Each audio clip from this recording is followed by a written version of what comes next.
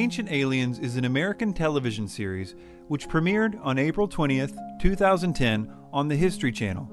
The program presents the so-called ancient astronaut theory, which is the idea that extraterrestrials visited the Earth in the ancient past, and that historical texts, archaeological records, and various legends contain evidence of this contact.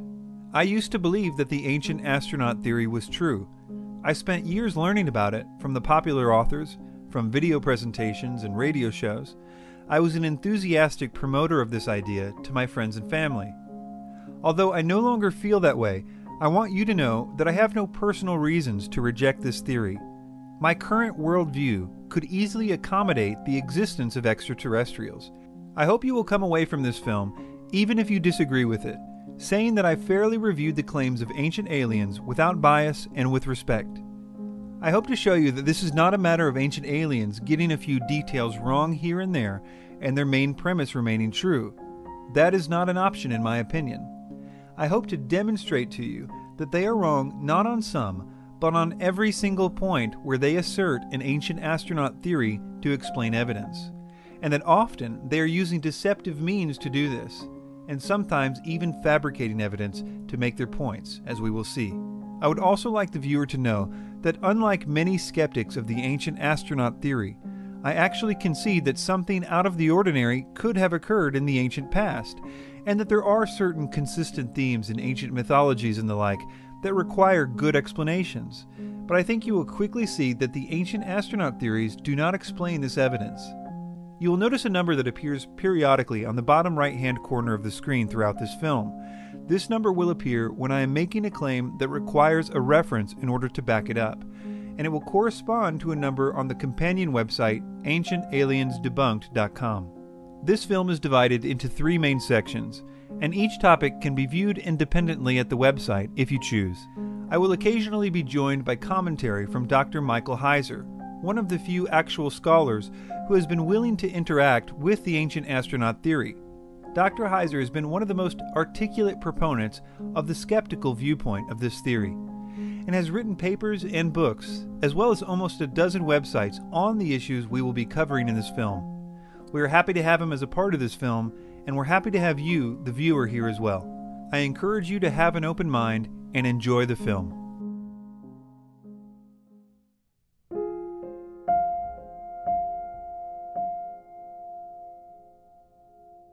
Pumapunku is so unique in the way that it was constructed and shaped and positioned that it is the most intriguing ancient site on the planet. While the pyramids at Giza are incredible feat of achievement, compared to Pumapunku, the pyramids are child play. In my opinion, the most significant piece of evidence that we have in this entire ancient astronaut puzzle is Pumapunku in the highland of Bolivia. Well, if Pumapunku is considered such good evidence for the ancient astronaut theory, we should probably start off by looking at it.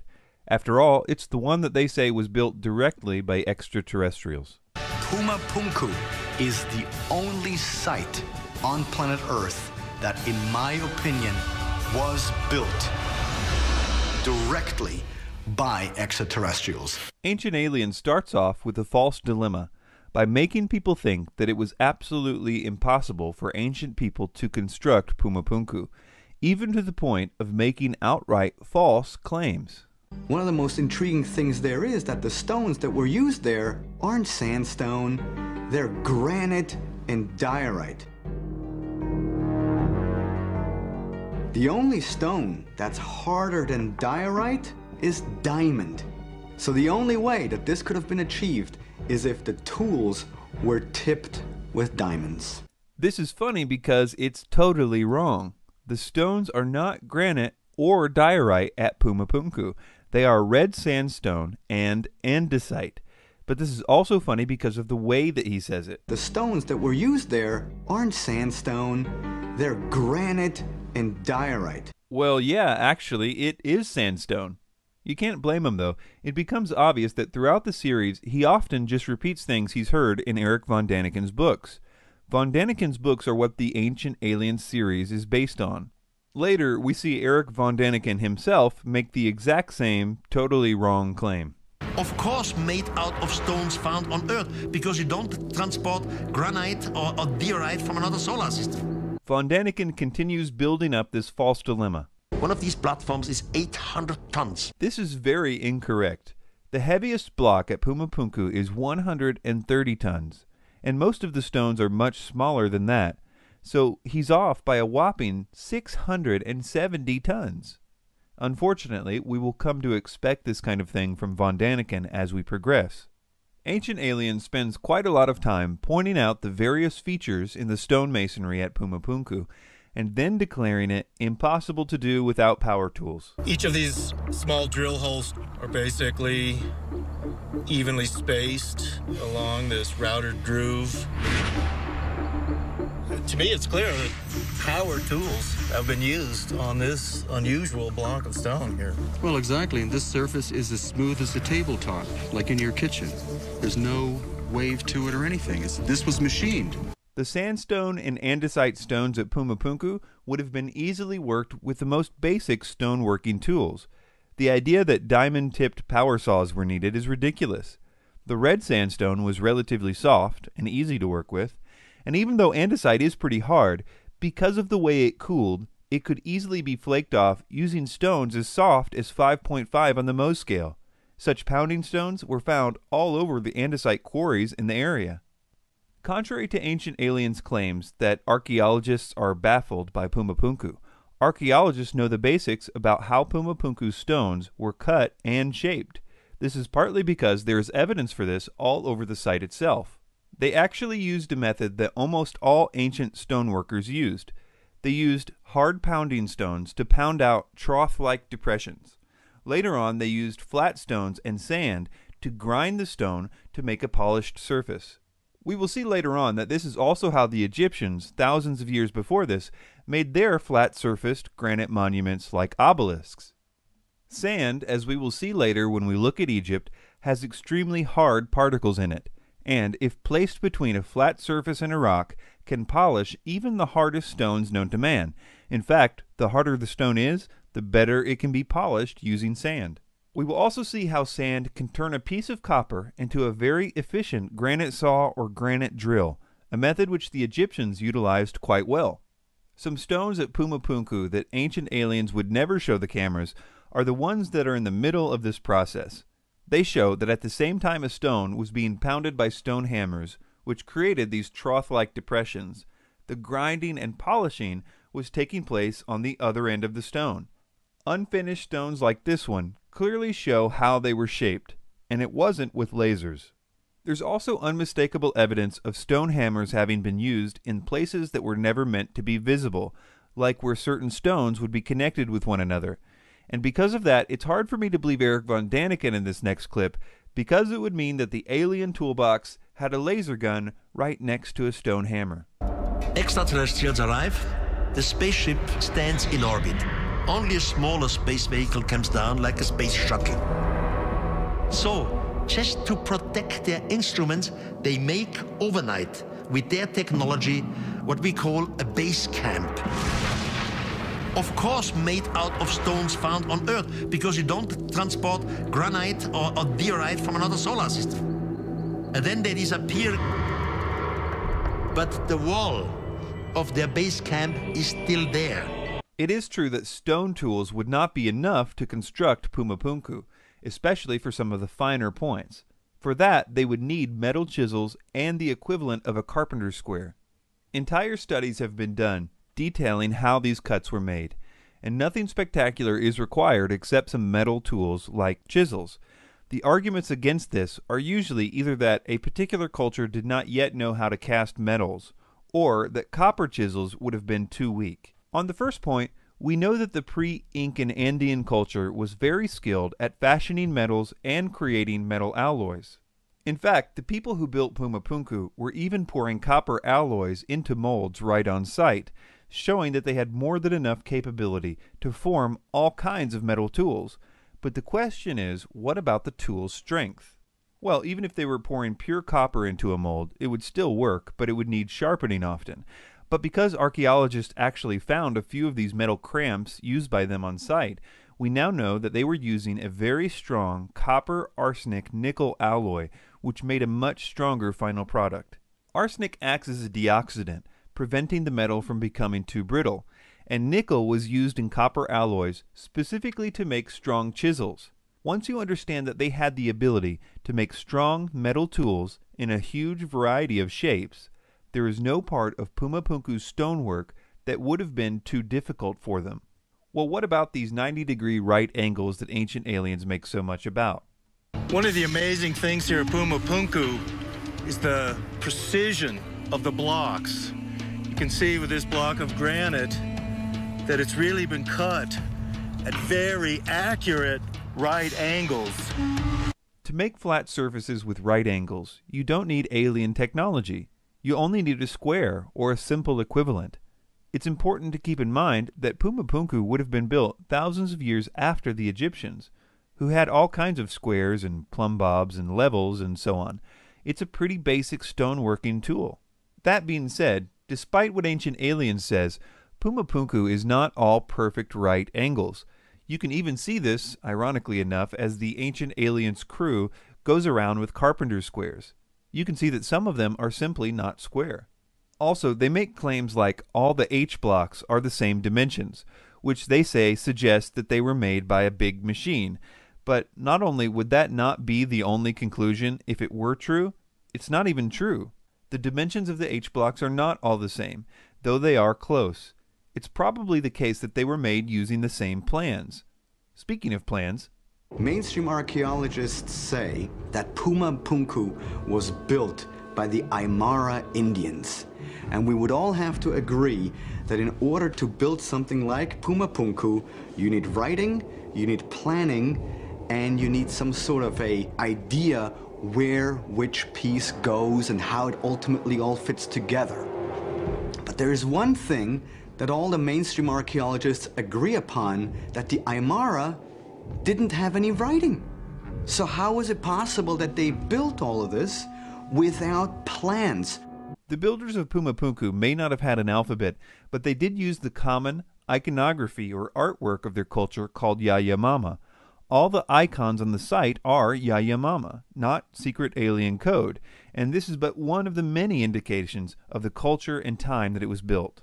But my point is that like many cultures, they used pictures instead of an alphabet, and most building plans are done through pictures, like blueprints for example. So saying that no alphabet means no planning is pretty ridiculous in my opinion. Well, what about moving the stones and lifting them into place? Surely that would have required levitation. How these massive blocks of granite were moved from their quarries and brought here to Pumapunku would have required some kind of super technology. Levitation and anti-gravity. Huge lifting vehicles. Something that ancient aliens would have had. If they did know how to levitate these stones, then they put far too much effort into creating places in the stones to attach ropes to. Many stones at Pumapunku have grooves several centimeters in width and depth on two adjacent faces for holding ropes.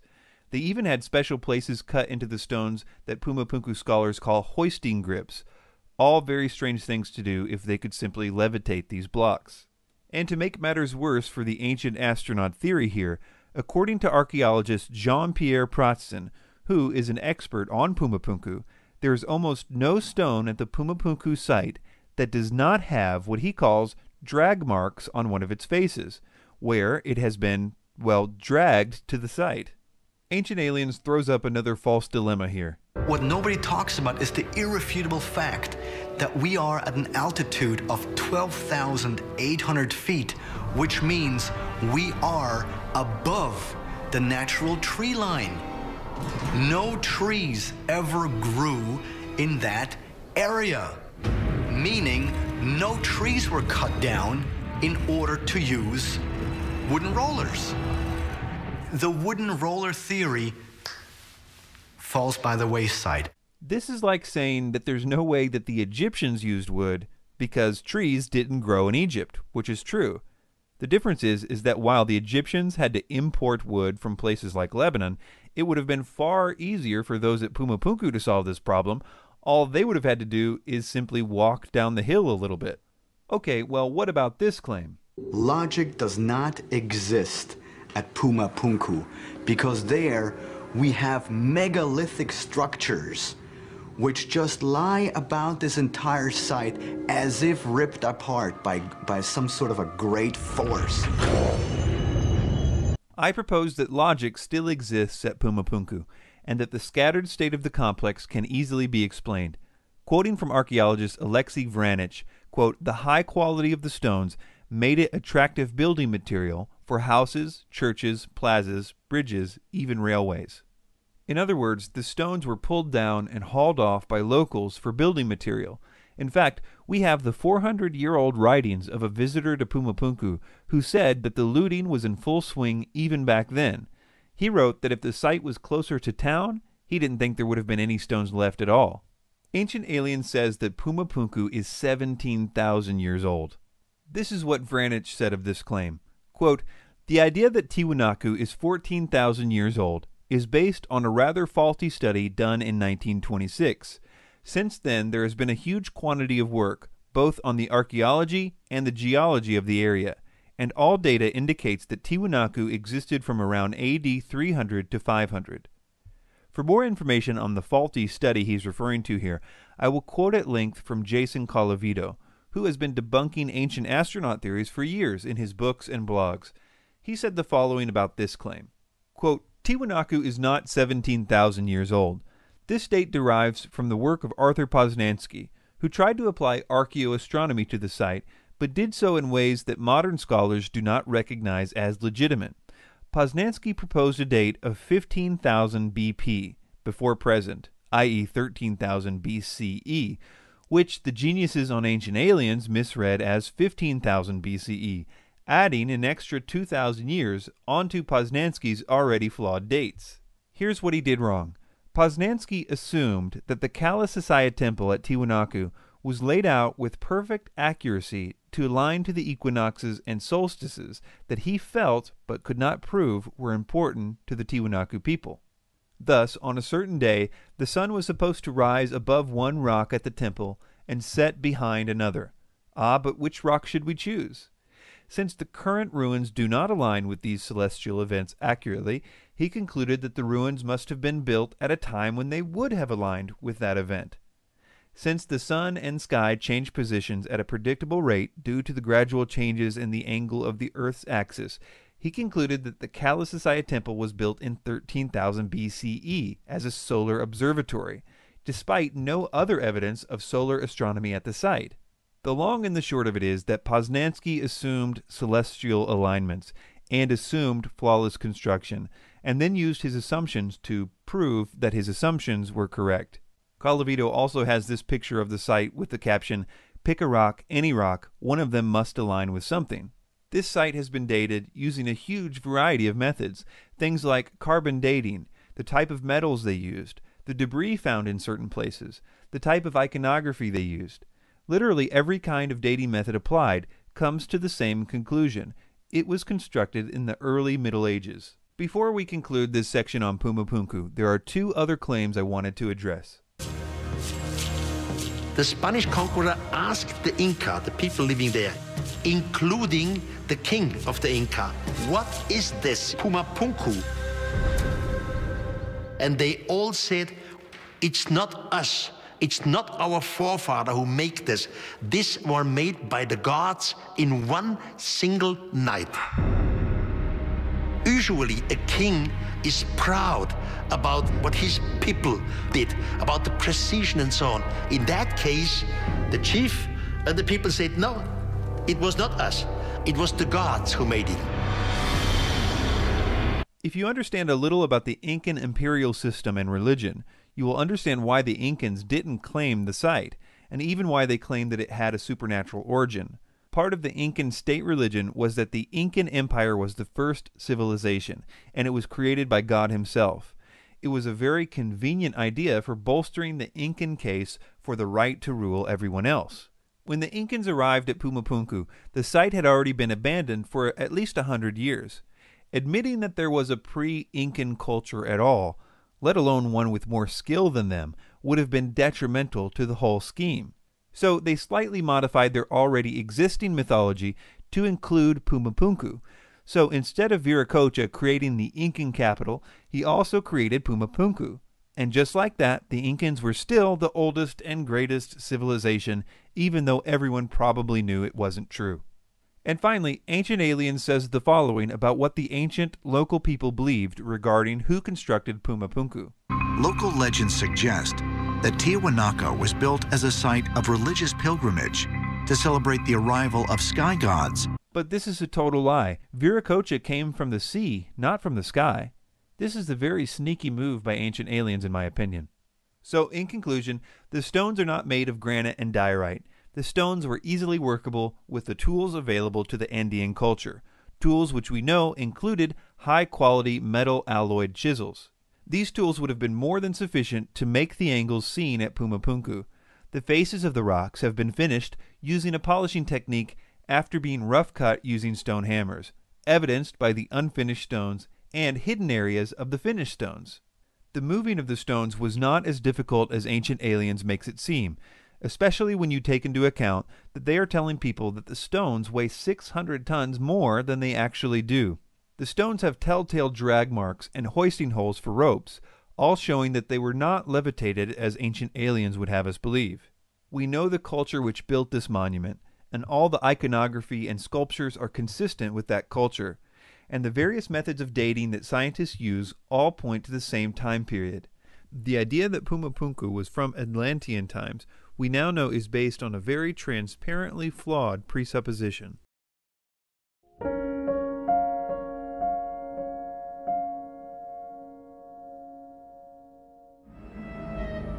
Perhaps the most familiar and most mysterious megalithic structure in all the world is the Great Pyramid of Giza.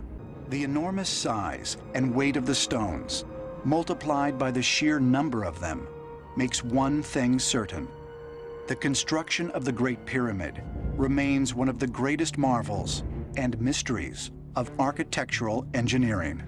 The pyramids at Giza are marvels of engineering, and there are many theories about how they were constructed, from the mundane to the fantastic.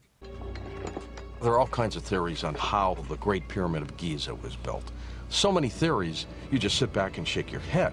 And that includes ET visitations, levitating the blocks with some kind of sound system. One place we can learn a lot about Egyptian stone-cutting methods is from the so-called unfinished obelisk. Here we have a 1,000-ton obelisk made of granite, which was abandoned midway through the project because of a crack that developed. This stone, because it is unfinished, gives us direct insight into how they cut and shaped granite, as well as other stones. On the sides we can see how these stones were separated from the quarry. A team of workers would line up side by side and pound their sections with a diorite pounding stone. Such pounding stones can be found all over this and other quarries in Egypt. This pounding only broke off millimeters of granite at a time, but eventually these trough-like sections emerged at each worker's station. After that, they would do the same thing on the bottom of the block, until it was supported only by a thin spine in the middle. Then it would be snapped off using levers. The people who created the Moai statues at Easter Island used very similar methods for quarrying stone, as did many other groups around the world, as we will see. After the stones had been roughly shaped using pounding stones, they would then begin to polish them with grinders. There have been many types of stone grinders or polishers found in ancient Egypt. They usually had a handle with a flat surface, which they would use to rub against the stone with sand as the abrasive. They were, well, sanding the stone. The various mineral particles found in sand are hard enough not only to polish hard stones like granite, but also to do what Ancient Aliens tries to make people think is utterly impossible, that is, to cut granite. The Egyptians had a variety of ways to cut granite, mostly involving copper and sand. There are plenty of saw marks on granite stones in Egypt, at the granite quarries, of course, as well as certain notable ones, like the famous granite sarcophagus in the Great Pyramid. The person who was doing the sawing on the sarcophagus sawed for a while at the wrong angle before realizing his mistake and going in the right direction, which left a pretty big mark for us to study. These copper saws came in 3 basic styles. One was a 2-person saw, like an old-time lumber saw. Another type was a small, handheld saw with a wooden handle. And finally, there was a tubular saw for making holes in granite and other stones. These saws are depicted in several Egyptian reliefs. Interestingly, they didn't require saw teeth to work. They only required sand to be placed between the saw and the stones. The sand was what did the cutting. This particular method of stone cutting has been tested by ancient Egyptian tool experts, and not only was it done, but it was apparently quite easy to do. However, sawing granite with copper was expensive, because the copper would wear out somewhat quickly. Therefore, you mostly see granite in ancient Egypt being worked with pounding stones, finished with grinders and chisels. The saw work was reserved primarily for royal projects, like that of the sarcophagus. All of this really makes Ancient Aliens lose credibility, because all throughout the series, they make it sound like working with granite was only possible using diamond-tipped alien power tools. But as all this relates to the Great Pyramid's construction, it's important to remember that almost none of the pyramid is made from granite, except for a few things like the roof supports for the king's chamber. Most of the stone was sandstone and limestone.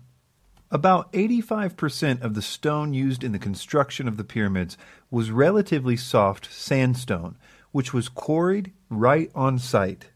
That's right, the Great Pyramid was built right in the middle of a massive sandstone quarry, which was no doubt at least one factor in choosing the location to build it. The other 15% of the stones, like that of limestone and granite, would have to be brought in from a slightly further away location. So this raises another question. What about moving these stones?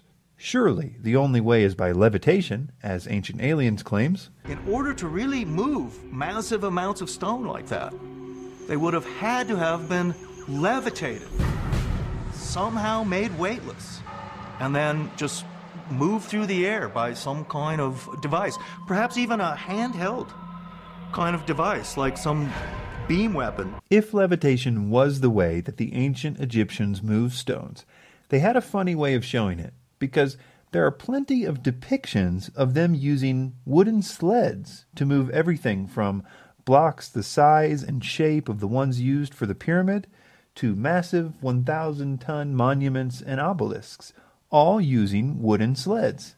They even had a hieroglyph for the word sled, which they used often. In fact, 3 such sleds have been found intact by archaeologists, and they have all kinds of places to attach ropes to.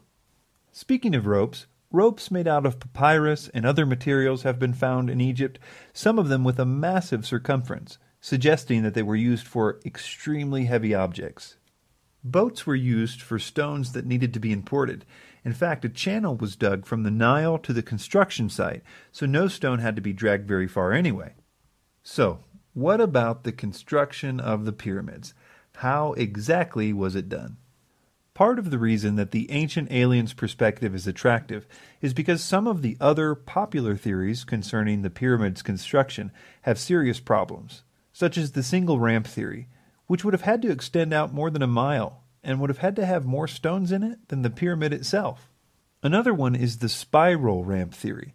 This one is problematic because some of the ledges only had about 2 feet or less to work with, certainly not enough to hold a ledge that would carry workers and stones the size of the ones used. Also, a structure like the pyramid would have had to have been constantly monitored for geometric accuracy as it progressed upwards, because being even a few inches off on a lower level could cause the top to be off by a huge amount, and a spiral ramp would have made it impossible to survey the geometric accuracy of the pyramid as it progressed. Add to this that there's no actual evidence for either of those theories, and you can see why people are looking for alternatives. While doing research for this documentary, I came across a new theory about the pyramid's construction that I had not heard before. At first I planned to mention it only briefly, but the more I heard of this theory, the more convinced I became of its validity. It was proposed not by an Egyptologist, but by an eccentric French architect named Jean-Pierre Houdin. And if Jean-Pierre is correct, knowing how the blocks were raised in the pyramid also happens to explain some of the other mysteries, like the purpose for the odd-shaped Grand Gallery, as well as the purpose of the granite blocks above the king's chamber, and why there were 3 burial chambers cut at different levels in the pyramid, 2 of which were unused.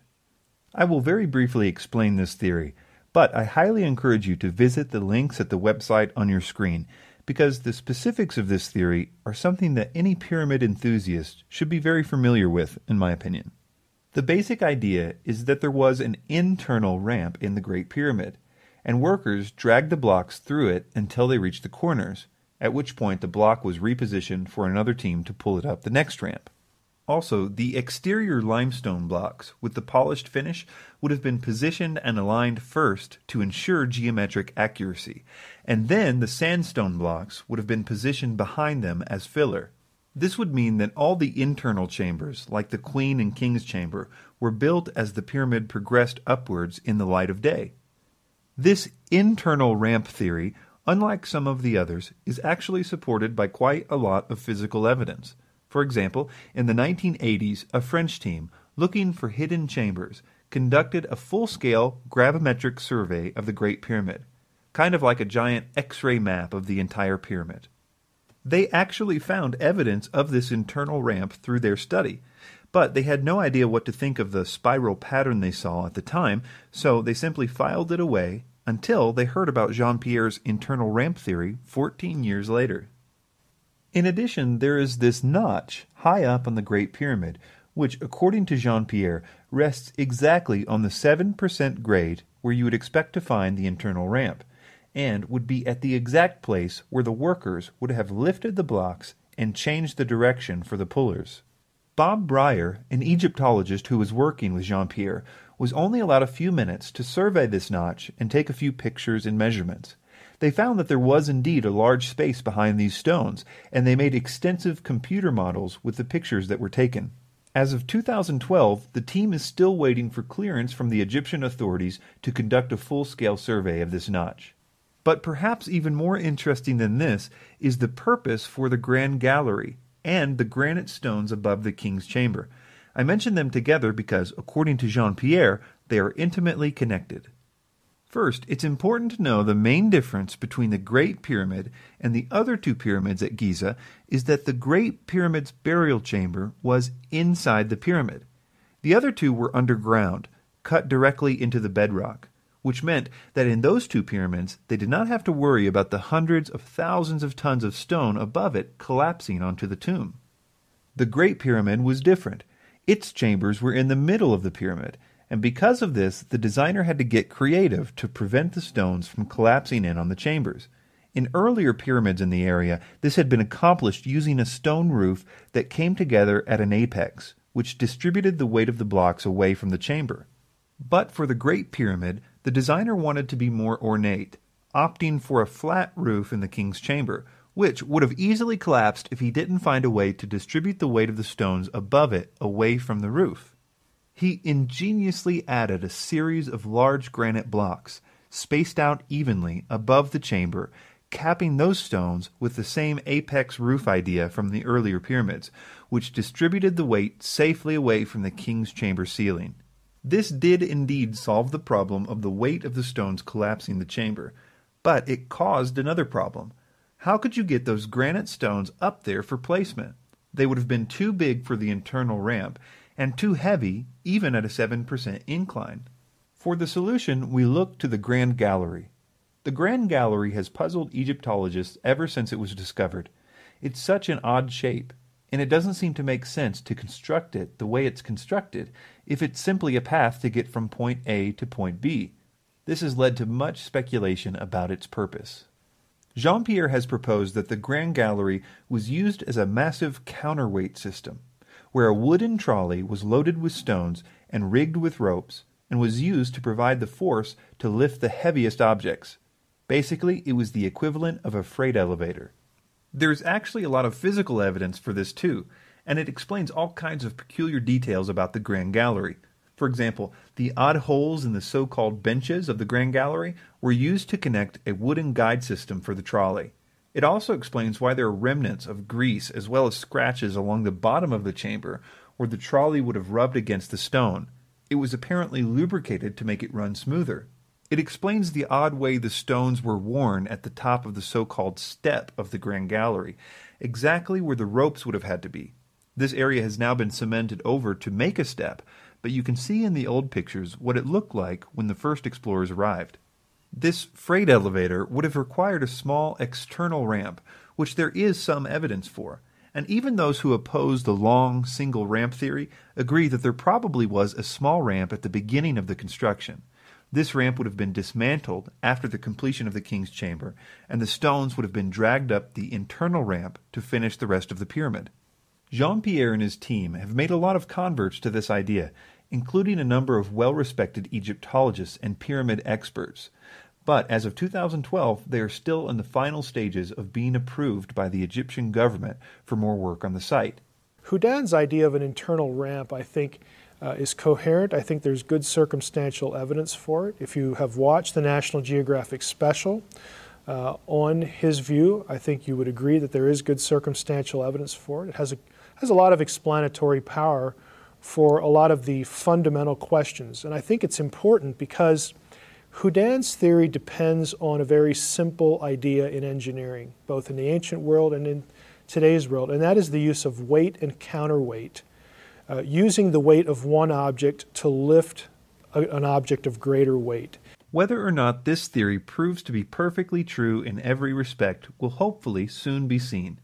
But I at least hope that by now most of us can see that these construction techniques are well within the capability of mankind to conceive of and to do without the intervention of aliens.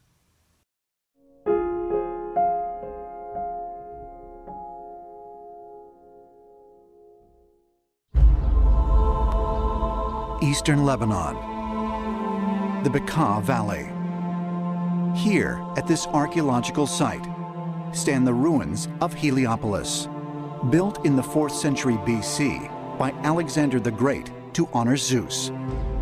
But beneath the Corinthian columns and remnants of both Greek and Roman architecture lie the ruins of a site that is much, much older. According to archaeologists, it dates back nearly 9,000 years. The ancient city of Baalbek, named after the early Canaanite deity Baal. And so because it was already sacred to the god Baal, then later the Greeks and the Romans then would build temples on this very same spot.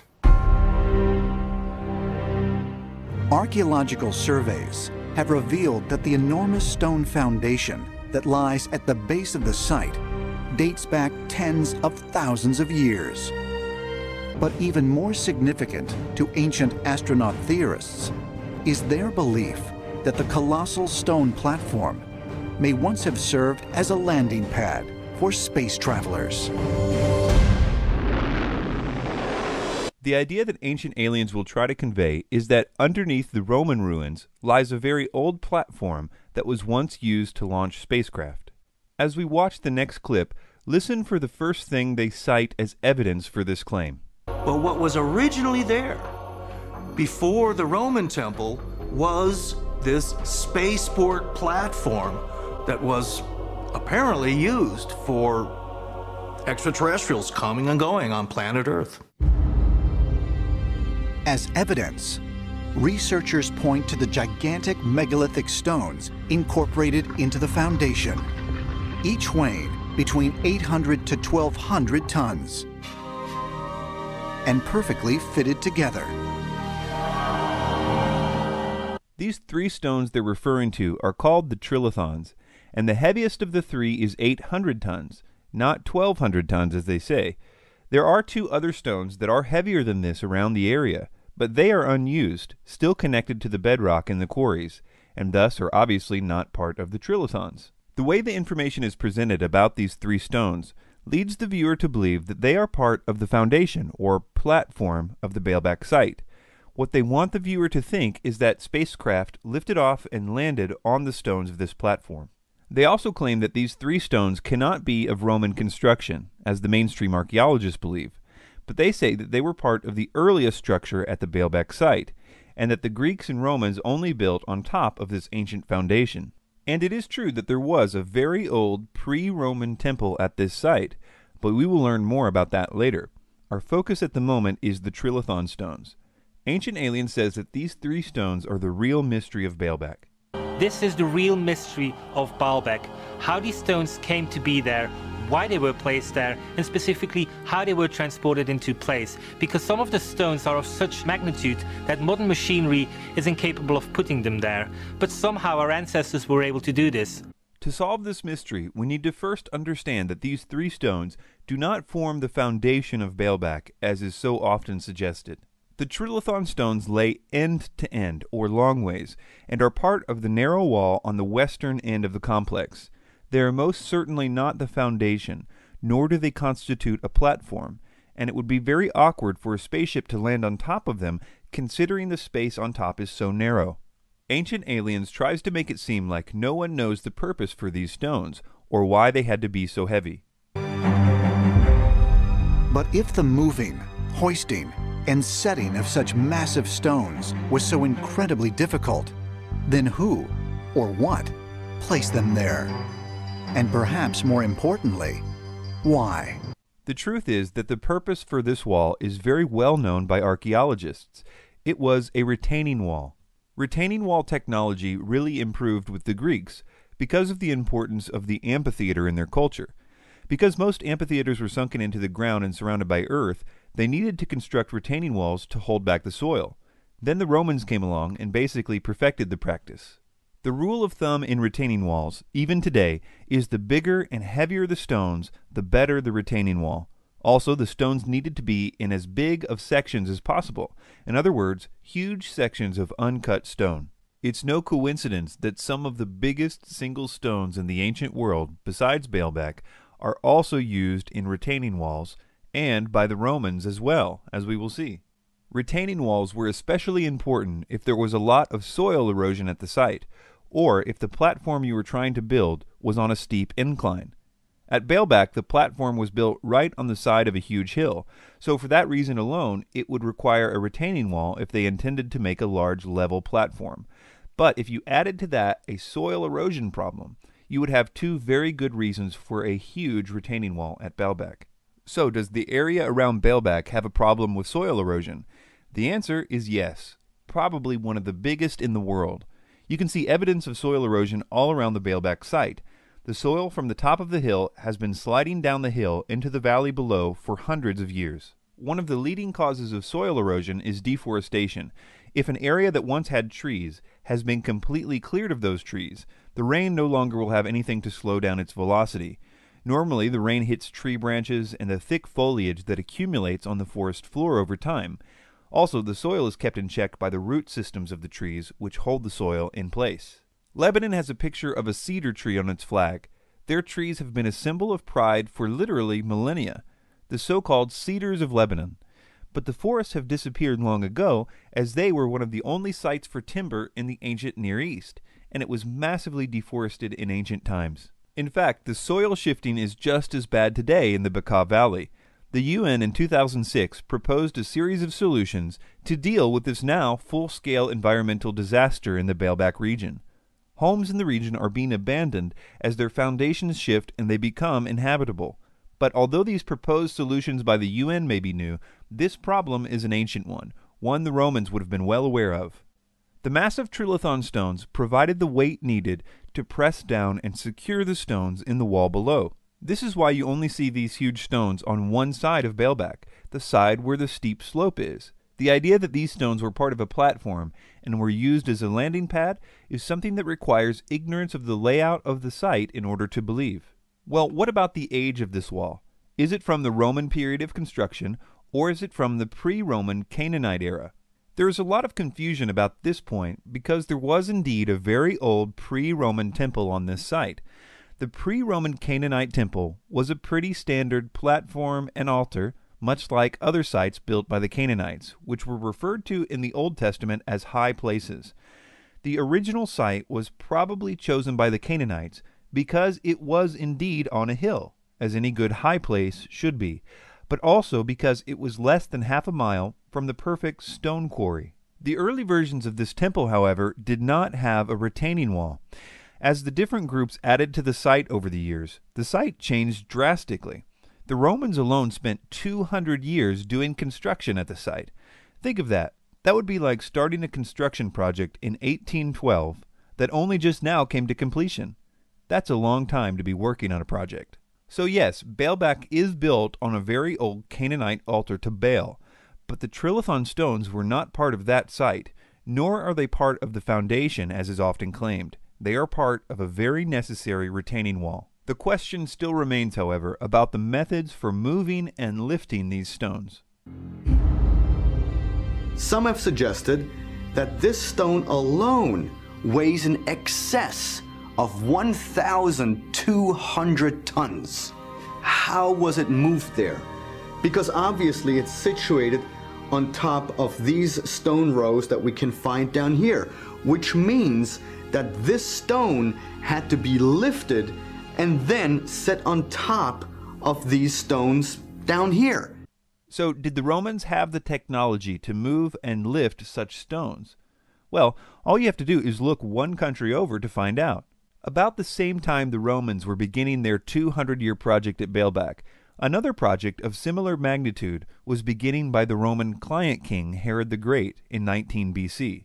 Herod, using Roman techniques, renovated the Temple Mount to earn favor with the Jews, who viewed him as a Roman proxy, not a Jew.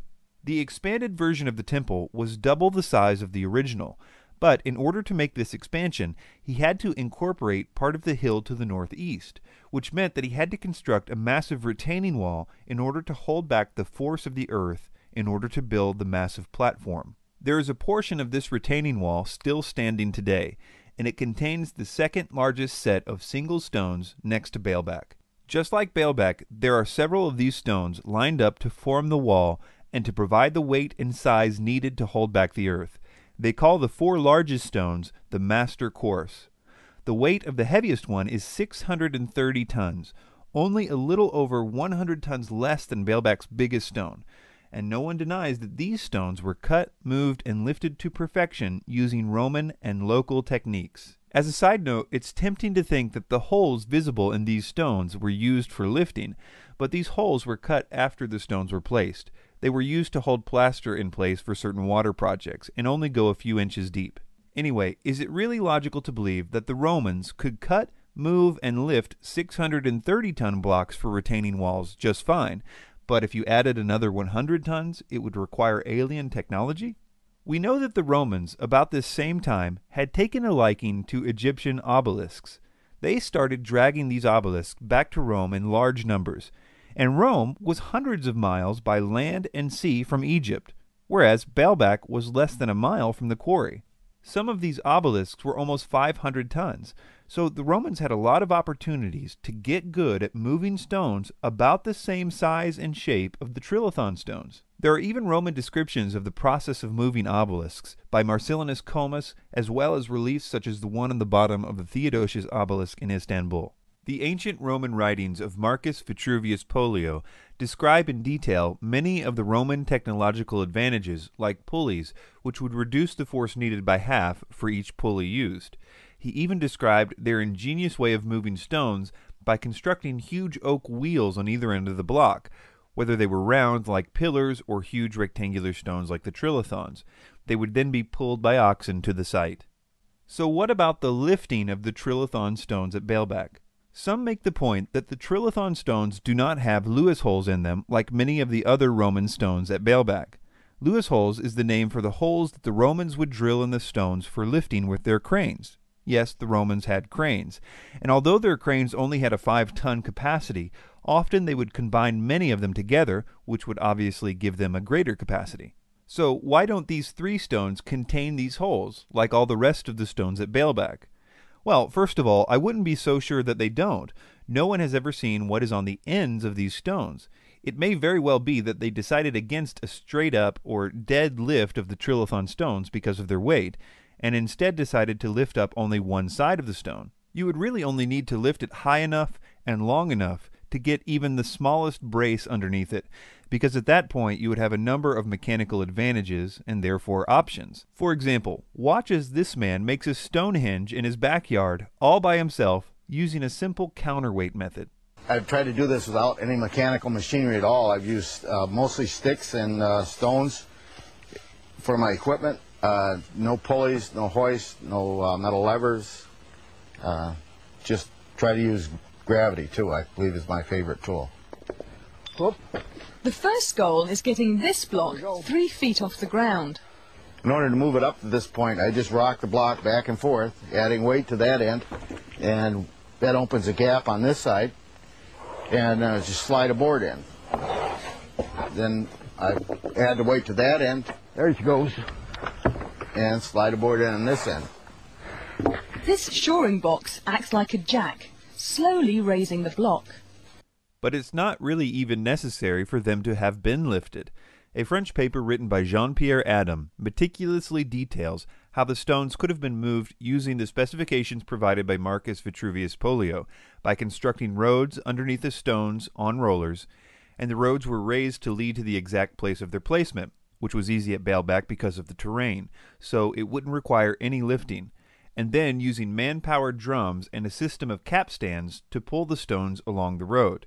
This method would have only required 144 workers to accomplish. It's also helpful for people to remember that the largest stone ever moved in the world is the so-called Thunderstone in Russia, moved in the 1700s using no modern equipment.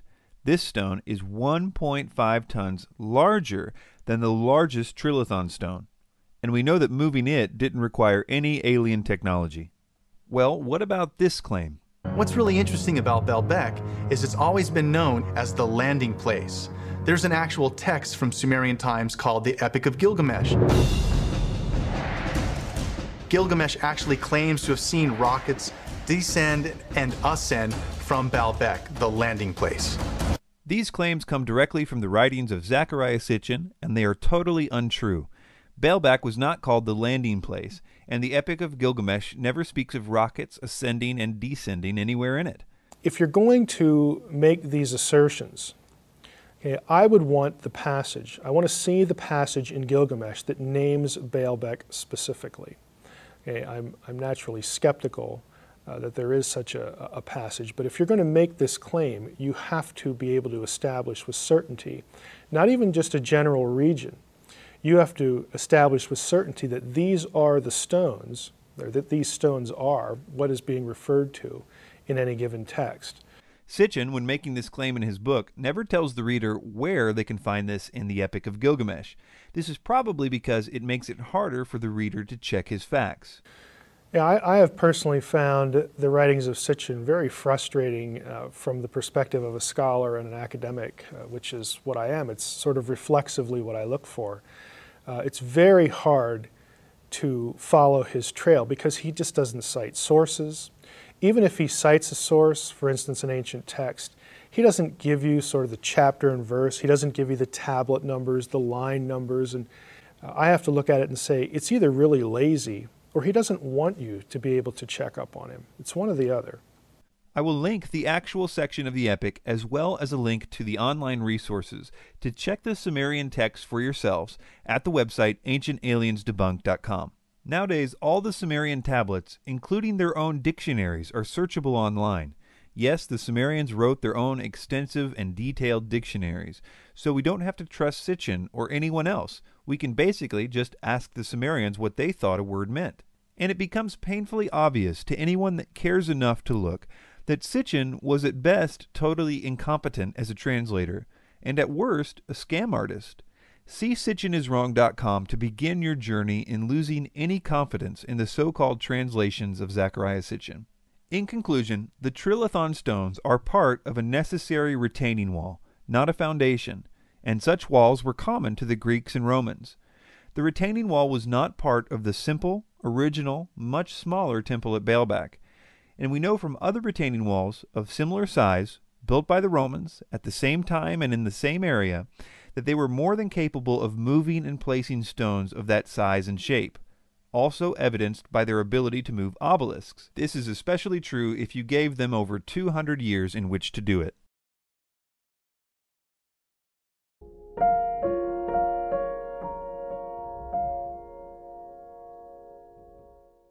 We will look at Incan megalithic sites like Machu Picchu all in one segment, because Incan stonemasonry was all done more or less the same way. In regard to Incan building, Ancient Aliens focuses most of its attention on the curved or beveled edges of the stones. They say that it looks like the edges of these stones were melted. Notice as we listen to them build the case for this, that the reason they believe this is true is based entirely on the way the stones look. There are signs in many of these stones that show very large amounts of thermal heat have been applied to mold the stones in such a way that they fit perfectly. And so it really does raise a lot of questions. If you look at the style the Sacsayhuaman wall was built, the blocks look as if they've been molded like putty. If you can mold stone into place, then all of a sudden, as crazy as this sounds, it makes more sense. Now, melting granite or any other stone and reshaping it would leave unmistakable evidence in and on the stones themselves. In other words, if the rocks were melted, it would be easily provable. It would not be a matter of what the stones look like. It would be a simple yes or no question. Ancient Aliens skips this step of proving or disproving their theory. Instead, they assume that the rocks were melted based on the look of the stones and move on to the step of trying to figure out who would have the technology to melt stones.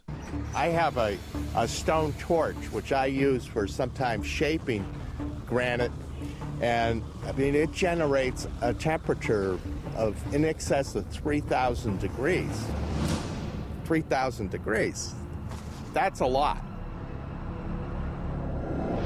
When we look back at the ancients and we see a technology that they couldn't possibly know, there's only two possibilities then. Either God did it, which we really don't think happened, or some high-tech civilization from another planet came and showed them how to do it, then took their materials and tools and went back home. I think there's at least one more possibility that Mr. Dunn may have missed. Every shaped stone at any Incan site has what archaeologists call pit marks or pit scars. They occur when stone hammers are used to quarry and shape the stone. In addition, archaeologists have found a huge number of Incan stone hammers at the quarries. And, almost uniquely to the Incans, they are found at the building sites too, because the Incans only rough cut the stones at the quarries. They did the finish work on site, so the stones would perfectly fit the stones around them. Well, how did the Incans accomplish these beveled edges? They used a smaller gauge stone hammer for the outer section. The evidence for this can be seen on every single stone that has these edges. You can see that the pit scars are much more numerous and smaller on the edges, showing that more blows with a smaller stone was used to achieve the detail work. Another reason that this is no mystery to archaeologists is because there are a large number of stones in various stages of construction in the ancient Incan quarries. These stones reveal that indeed the Incan stonemasons were using some of the most basic tools, even for their time. If you would like to learn more about the details of this, I'll link you to some peer-reviewed papers that can tell you more than you'd ever want to know, including details of experiments done. For example, a single scientist in 90 minutes accomplished similar cuts with similar tools. And all of this makes what Dunn says here one of the most off-the-wall things ever said in the Ancient Aliens series. I can't help but think that whoever was behind this thought the process through from beginning to end. They didn't quarry the rock and then decide, how the heck are we going to transport this? They knew from beginning to end what needed to be done with whatever techniques and technology they were going to use. In industry today, there's a kind of an adage, keep it simple, stupid. Based on his experience, Mike Dunn believes the simplest way to build the Great Walls of Machu Picchu would have been to transport small rocks to the site, then melt them, and use molds to fashion the exact size and shape needed. So he says it's more simple to melt the granite, something so complicated that we don't really even know how to do it today. Is that really the most simple solution he could come up with? And then to say that they poured the melted rocks into a mold. I mean, look at these walls. Can anyone look at this and say, yeah, that looks like they were made from the same mold? These are not exactly bricks of the same size and shape. unless he wants to say that they made a new mold for every block, in which case we would go well out of the range of this being the most simple solution. As far as how the Incans moved the stones into place, they left us a lot of evidence behind in the form of ramps. There are Incan ramps all over the place, still in existence today, in the quarries and at the building sites. The Incans had one of the most massive workforces in all the ancient world. They were like the Roman Empire of the West, and they had an absolutely huge labor force at the ready for these types of projects. So we know these rocks were not melted and put into molds as Ancient Aliens tells us. We actually know exactly how they made these rounded edges, because of the pit marks left behind, as well as the huge number of stone hammers found in the quarries. There are no mysteries that require alien input with Incan stonework.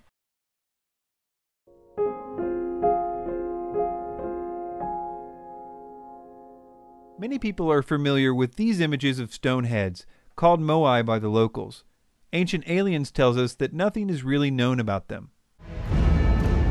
How in the heck did they make these? Where did they come from? And how did they move them? Nobody has the answer. This isn't true at all. For instance, we know exactly how they were cut and shaped, because the construction of the moai was abandoned abruptly. So there are plenty of examples of moai in various stages of development. Also, the stone tools that they used to pound out the relatively soft volcanic rock were found all over the quarries. Here's a clip of one of the locals explaining to his grandson how the moai were built. He thinks that 20 people carved this moai over a period of time of 5 to 6 years to this stage. This is our sections of people who were, given as your assignment. This is your section. You can carve, and you can see different, ways of doing it, and you can clearly see the talkie marks and how the people were carving and going in and make these deep cuts in the rock like this, that. The channels reached around and eventually formed a boat-like keel until the statue could be snapped off and fully extracted. Ancient Aliens spends most of its time here discussing the moving of the moai, and it's interesting the angle that they take, because it seems that they are aware that there have been many successful experiments moving moai with wooden sleds and minimal workers. So, Ancient Aliens has to do what they do best, create a false dilemma. But there is a unique problem with the idea of moving moai with sleds or rollers. When you go to Easter Island, you don't get the impression they had enough wood to have rollers. And in fact, in the 1700s, the first 4 expeditions to Easter Island never really saw a tree.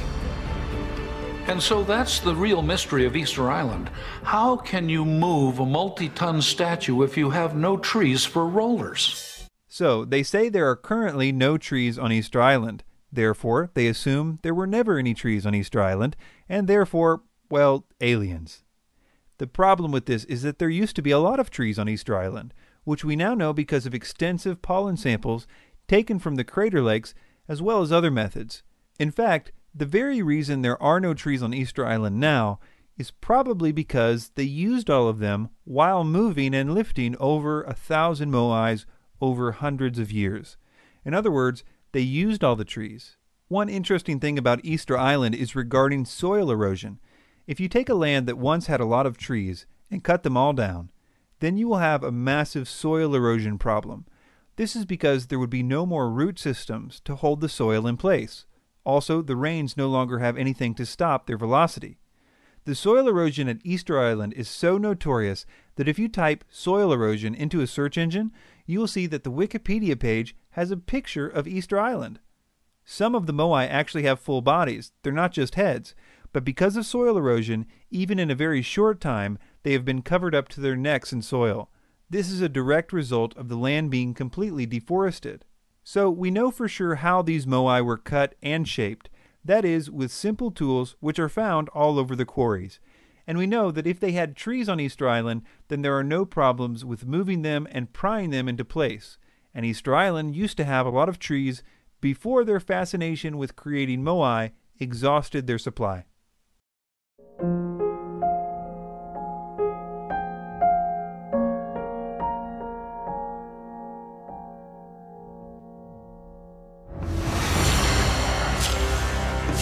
Arguably, the most remarkable Mayan artifact ever found, the stone sarcophagus lid of King Pakal, has produced considerable controversy. Mainstream scholars believe the depiction is of King Pakal on a journey to the underworld. But ancient astronaut theorists believe the king is portrayed seated at the controls of a spacecraft and have dubbed him the Palenque astronaut. He appears to be going into space. He's the original rocket man. They're manipulating his spacecraft going into space. We have maintained for a very long time that the depiction here is of King Pakal sitting in some type of a spacecraft, because he is at an angle like modern-day astronauts upon liftoff. He's manipulating some controls right here. He has some type of a breathing apparatus or some type of a telescope in front of his face. His feet are on some type of a pedal. And down here, you have something that looks like an exhaust with flames. The sarcophagus lid of Pakal has been a centerpiece for the ancient astronaut theories since the beginning. Eric von Däniken believes this to be one of his best pieces of evidence. And you see his upper hand, he's manipulating some controls. From the lower hand, he's turning something on. The heel of his left foot is on a kind of pedal. And outside of the capsule, you see a linking flame. This is incredible. This is absolutely a proof for extraterrestrials. The theory rests on the idea that the Mayans were not depicting their usual symbols here, but were trying to realistically depict a rocket with Pakal as its pilot. I think the best thing I can do for you here is to clearly explain what the Mayanists and other scientists who specialize in Mayan culture and artwork believe this scene is depicting. As Ancient Aliens said, archaeologists believe this scene is depicting the moment of Pakal's death and his descent into the underworld. Let me show you why they believe that. The most famous symbol in this picture is that of the World Tree, which, if you believe Ancient Aliens, would make up the entire hull of the rocket. It's hard to overemphasize the importance of the World Tree in Mayan mythology. The idea was that the World Tree extended into the heavens with its branches, and its roots extended into the underworld, so it was a symbol of the bridge between the underworld, heaven, and earth. When it is depicted, it almost always has the double-headed vision serpent on its branches, just like it is depicted here on Pakal's lid. The vision serpent was believed to live at the center of the world. Thus, it is depicted just above the underworld and just below the heavens. In its top branches is the celestial bird, which is seen a little more clearly in other World Tree depictions like this one, but on Pakal's lid you can see it's clearly depicting the same bird. The celestial bird represented the heavens, and thus was pictured on top of the World Tree. What Ancient Aliens says is the exhaust or fire from the rocket's takeoff is the roots of the World Tree extending into the underworld, which is not just typical for the depictions of the World Tree, it's pretty much a requirement. In the underworld, we see a picture of the Mayan sun monster, which Pakal is riding into the underworld. The idea was that every time the sun set, it was actually traveling into the underworld, where it would die, like everything else in the underworld. You can even see the bottom half of the sun's face was a skeleton, while the top half still had flesh and had not yet died. This too is a common theme showing the moment of transition. So Pakal is hitching a ride on the sun into the underworld. Even the so-called smoke is easily explained when you understand Mayan symbols. In Mayan art, whenever you see a so-called traveler, which is a person in transition from one world to the next, there must be something that is making that travel possible. Sometimes it's a twisted umbilical cord, but almost always it's a serpent, often a double-headed serpent. In other words, being in the mouths of double-headed serpents was a symbol of transition from one world to the next. You can see that the so-called smoke is actually the traditional serpent's beard, which appears on almost every depiction of a serpent in Mayan art. Now that you have an idea about what the scholars believe about this, let's look at some of Ancient Aliens' specific claims. He's manipulating some controls right here. They say his hands are manipulating some controls, but if you look closely, his right hand isn't touching anything at all, and the thing to its right is not connected to the tree any more than any of the other floating design elements in the picture. His left hand could be said to be manipulating controls more than his right, but you would have to say that all these marks on the tree are controls too, which in reality is probably the bark of the world tree, which was modeled after the ceiba tree, which had a very unique bark and thus was usually depicted in some way or another in world tree art. The odd position of Pakal's hands in this image is really what all the fuss is about. In the 1970s video refutation of the ancient astronaut theories, the Mayan expert in that film made the point that the hands in Mayan art are often depicted in delicate positions. The Maya like to show hands in rather delicate gestures. Such gestures are common in Mayan art. There are similar examples on the side of the slab. As far as the claim about his foot being on a type of pedal, I would have to say that if that is how aliens design pedals, then we are far more advanced in pedal technology than they are, because that may be the worst angle to put any kind of foot pedal. Plus, there are other reliefs of Mayans in the underworld on similar slabs with their feet in similar positions, but without the rocket. Well, what about this so-called breathing tube for his nose? Well, it doesn't connect to anything, and if you look closely, the thing it could potentially connect to is also represented on the other side of the lid, and is clearly a stylistic element of the vision serpent. What it actually is a nose piercing, particularly a bone. Here, an earring suspended from a pierced ear, a nose plug, which has the elements of death because it takes the form of a fleshless bone. Finally, consider the context that we find this image. It's on a coffin lid, so the mainstream view is perfectly in line with that, and the whole concept was common in Mayan burials. It would have been a strange thing for them to all of a sudden abandon their usual symbolic artwork to depict a rocket on a coffin lid. The fact is that the symbols on the sarcophagus lid are really consistently used. Often the symbols are even explained in the extensive Mayan writings. These symbols fit perfectly with what we know about their beliefs about the world and the afterlife.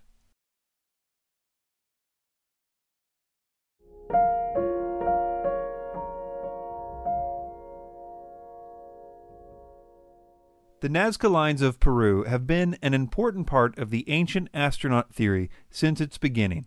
Originally, von Daniken claimed that the lines were kind of a UFO runway, or a type of alien airport, where the alien craft landed and took off. When challenged by Carl Sagan and others on this point in an early documentary, von Daniken kind of backtracked on this and said that he meant that the lines were created as a result of the spacecraft landing. I never said that the extraterrestrial needed runways with concrete or something like this.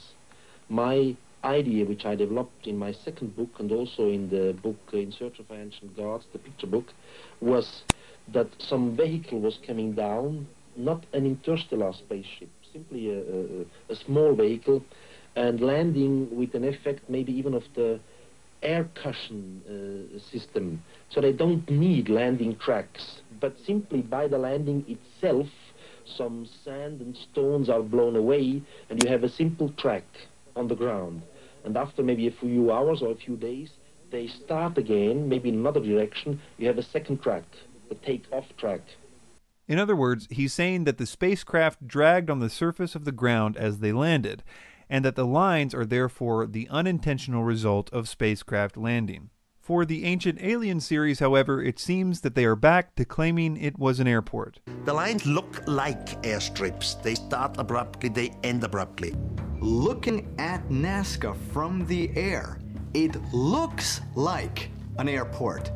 And it really does, because you have all these bands, wide bands that look like airstrips that are laid on top of each other, but you also have these gigantic, long, straight lines that go for miles and miles over valleys, over mountains. Either explanation seems to fall short of explaining why these lines are sometimes several miles long, one of them being almost 15 miles long. It would be a pretty inefficient spacecraft if it took 15 miles for it to take off, or, in the alternate explanation, if it needed to drag on the ground for 15 miles before it stopped. We will look more into this later.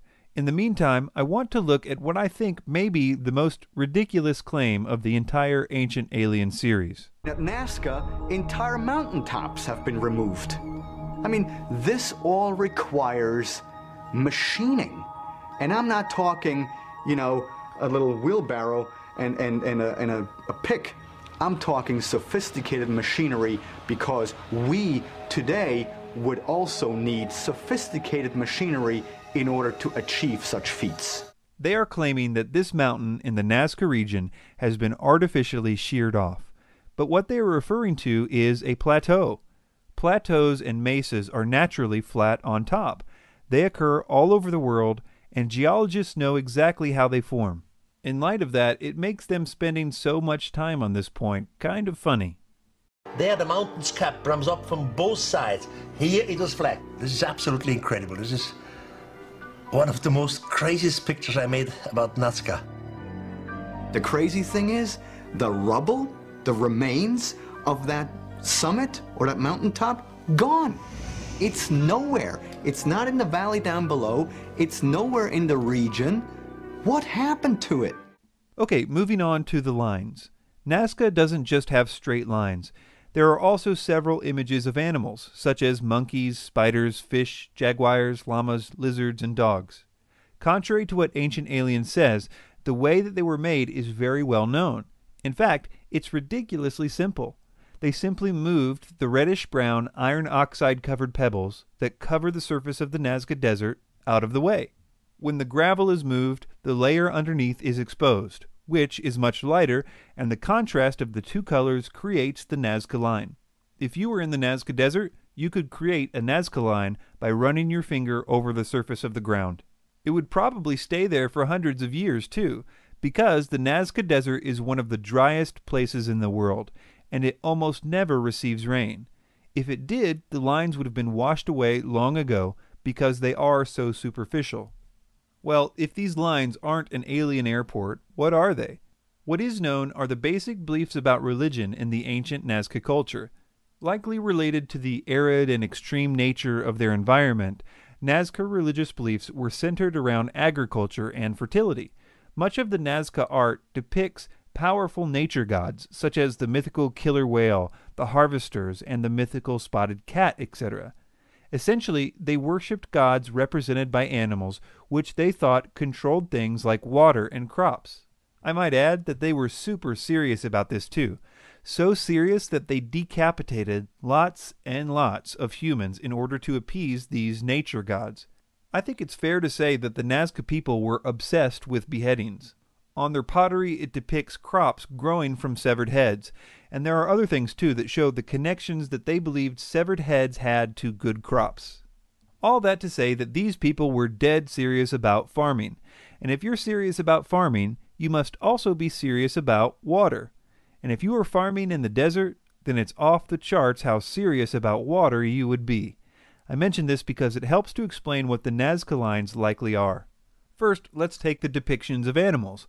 For the most part, all of these animals can also be found depicted in Nazcan pottery. They were the Nazca gods of water and fertility. If you asked an ancient Nazcan what they believed about the world and how it worked, they would likely say something like, "We take hallucinogenic drugs, we cut off a lot of heads, all in hopes that the monkey spirit will help us have some good crops this year." That just isn't what you would expect to hear if these people were smack dab in the middle of a massive mining operation conducted by UFO flying spacemen. There should be some hint of that in their mythology, if it were true. But if it is true, they apparently couldn't have cared less based on their lack of any indication in their belief system. Moving on to the actual lines. In order to understand these, we need to know a few more facts. One aspect of the Nazcan religion was huge pilgrimages. Massive amounts of Nazcans would walk to certain holy sites throughout their year. There they would participate in big religious events. The main place that they walked to was a place called Cahuachi, very near the Nazca lines. For a long time, archaeologists thought that it was the biggest Nazcan city ever found. But slowly they realized that it was never a place of permanent residence, but was only a place for all the pilgrims to converge. And what they did after they all walked there was, well, do some more walking. These walks are called processions when they are in a religious context. In the Nazcan culture, everyone got together and walked on these specific paths.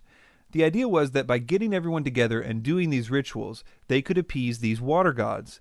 And even when the straight lines were not directly above underground water reservoirs, they were leading to mountains and other sites which were associated with the water gods, where the people would then worship those gods. So, in conclusion, the mountains weren't shaved off, the idea that it was an airport makes no logical sense, and the symbols and rituals which were a huge part of the Nazcan culture more than explain the so-called Nazca Lines.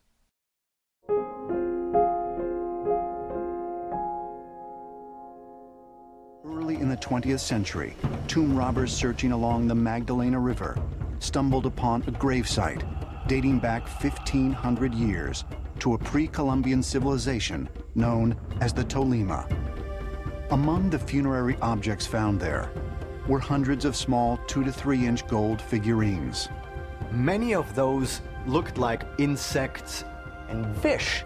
However, out of those hundreds that they found, they also found about a dozen that are eerily reminiscent of modern-day fighter jets.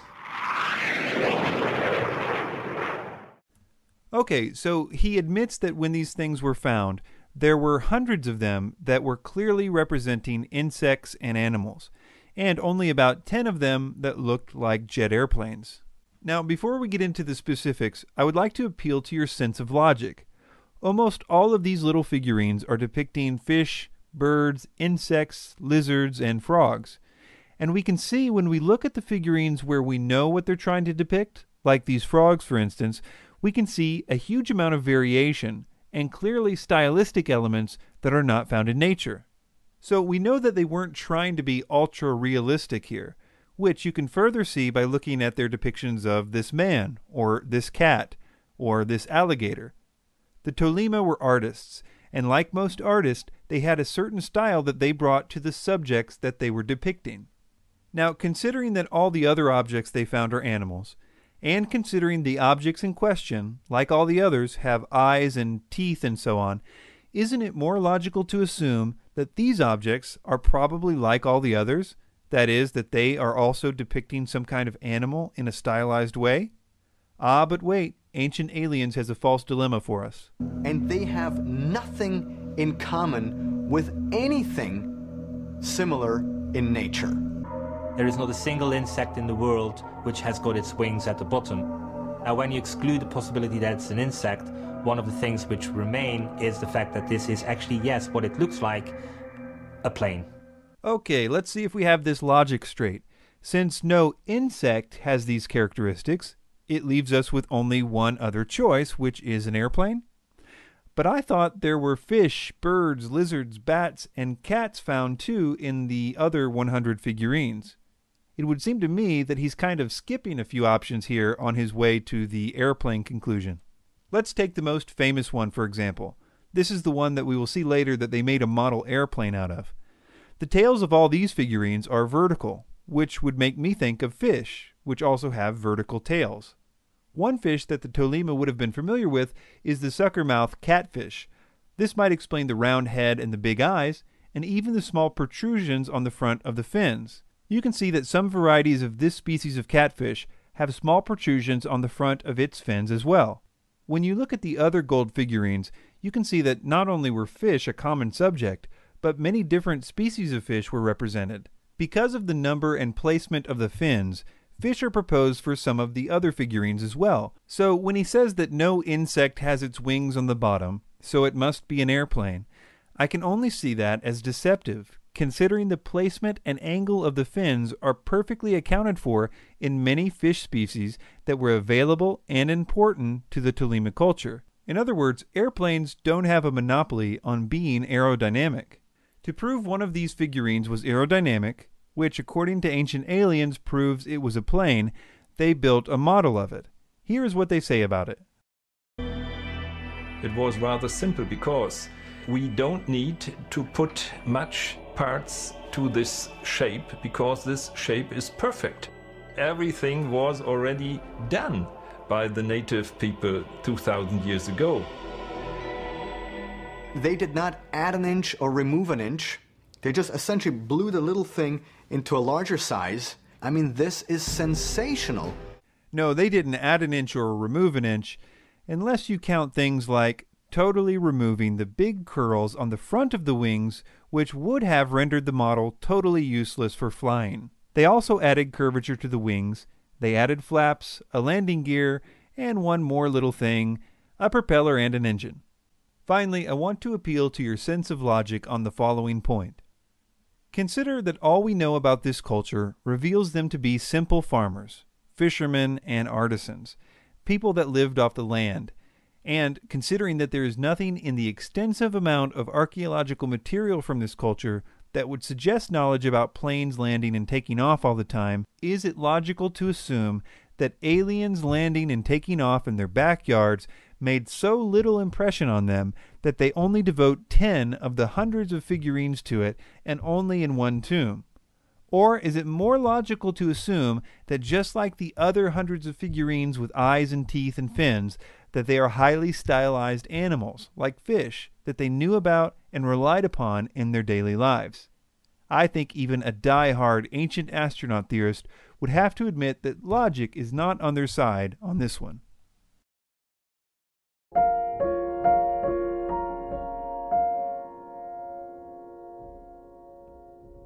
Are these carvings on a wall at the Dendera Temple complex in Egypt? To some, the strange designs look eerily similar to objects very much in use today.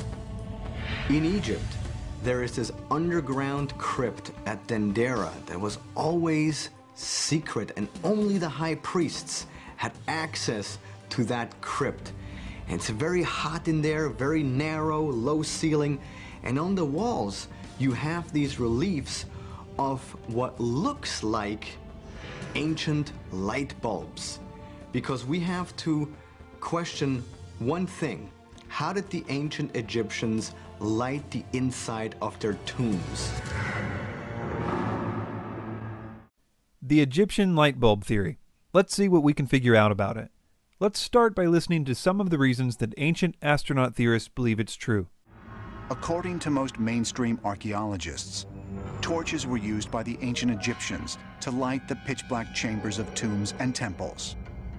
Yet nowhere on the ceilings is there even the slightest evidence of soot or smoke residue.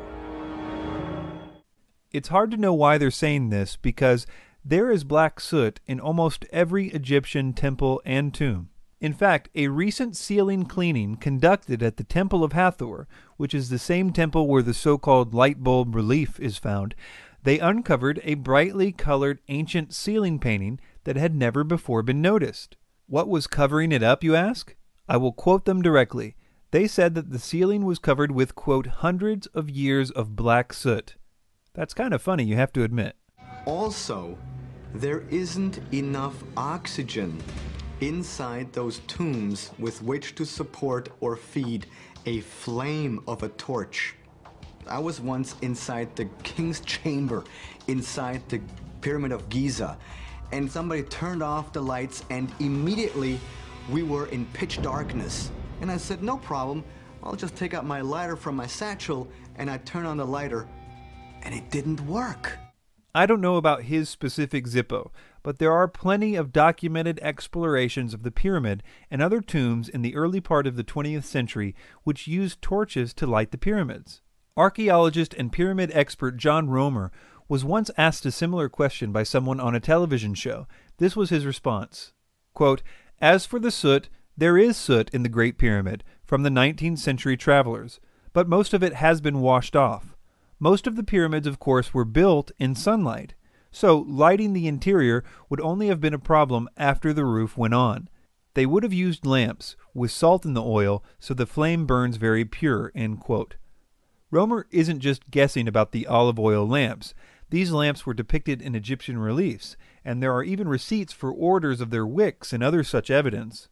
Another thing to consider is that, as far as tombs go, they weren't expected to be lit. In fact, if all went well, robbers would not be able to find a way in, and the tomb would never see the light of day ever again. That was the plan. And if it weren't for 19th century explorers and dynamite, that plan might have worked too. But when we're talking about temples, like at Dendera, the false dilemma of not enough oxygen simply doesn't work. The temple is much more open. The oxygen levels are plentiful. They obviously used fire to light it, if for no other reason than because of the hundreds of years of black soot on the ceiling. Okay, so the false dilemmas have been addressed, but we're still left to explain what this relief is depicting. Let's first hear what Ancient Aliens has to say about the mainstream interpretations of this relief. Egyptologists' explanation of this, and they have to have some explanation. There's got to be one. It has to be pretty mundane. It can't be that it's an electrical device. Their explanation is that it is a lotus flower. And what appears to be a bulb around is the aroma of the lotus flower. And so it's just a very odd depiction of a flower. That is a terrible representation of the mainstream view of this relief. It's Ancient Aliens using a straw man argument to make their argument look superior. This relief is not so mystical if you have a little understanding of Egyptian art and religious symbols. This is a variant depiction of the creation of the world in Egyptian mythology. The Egyptians believed that before anything else existed, there was a vast primordial sea of nothingness. They believed that the first thing to emerge from this sea was a lotus flower. This is probably because the lotus closes at night and sinks underwater. In the morning, it reemerges and blooms again. It was believed that the lotus flower then gave birth to the first god, who was often associated with the sun. This relief was done after the god Atum was merged with the sun god Ra, and thus became Atum-Re. Atum, the god who created everything else after this point, is actually represented by a snake. And yes, it is a snake in these reliefs, not light bulb filaments. You can actually see the eyes and other elements of a snake if you look closely.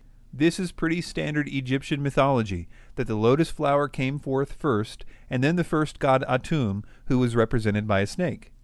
Well, what about this bubble surrounding it? I will quote an expert directly on this point.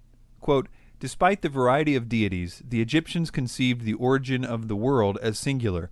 Only one god, Atum, was responsible for the emergence of the universe as a bubble of air in the vast, limitless, inert ocean and everlasting darkness of the undifferentiated primordial waters, none, that existed before creation. In other words, the universe came forth from the lotus in a bubble of air." The other elements of this picture back this interpretation up. The universal bubble is here being supported or raised up by the goddess Nun. Nun is the primordial waters, and technically it is she that raises up the lotus, Atum, and everything else. This pose of outstretched hands is one of the more common motifs for Nun, and she raises and supports the universe from nothingness. In some versions of the story, the sun god represented in these scenes is Khepri, who is represented as a scarab beetle. Atum and Khepri sort of traded off being aspects of Ra in Egyptian mythology. So in essence, in more common versions of this scene, you have Nun, the primordial waters, lifting up the solar barge of Ra for its first journey across the sky. And this explains why the exact same poses are seen in this creation scene at Dendera. They are also depicting Nun raising up the universe out of her waters. This idea is very, very common. You can see other images of Ra emerging from the primordial lotus as well. The idea that the ancient Egyptians used electricity is something that is not even hinted at anywhere in the Egyptian records. And if you believe Ancient Aliens, they were not just using electricity, but vacuum tubes, which requires high amounts of electricity as well as rarefied gases like argon. And if this was the case, we should expect to find some mention of this somewhere. But Ancient Aliens has an answer for why we do not. But if the ancient Egyptians had used some kind of electric light to illuminate their passageways, why does the visual evidence exist only in the temple at Dendera? In Egypt, you had different areas of specialty, and Dendera was the area where the knowledge of the light-giving source was kept. And this secret knowledge was kept by the high priests. And they're the only ones who were privy to this type of information, because Dendera was the special place where this specific knowledge was guarded and kept. Right. Of course, there's nothing in any text or on any wall that would back up anything that he just said. He even makes up this phrase, keepers of the light-giving source or whatever, just to make it sound official. Again, it's interesting that the temple where the knowledge of this light was kept is the same one with the hundreds of years of soot on the ceiling. Maybe they were trying to save on their electric bill. In conclusion, all the reasons that Ancient Aliens says light bulbs existed in ancient Egypt, such as no soot in the tombs and not enough oxygen, are easily dismissed as false dilemmas, and the so-called light bulb pictures are easily explained using standard Egyptian symbolism.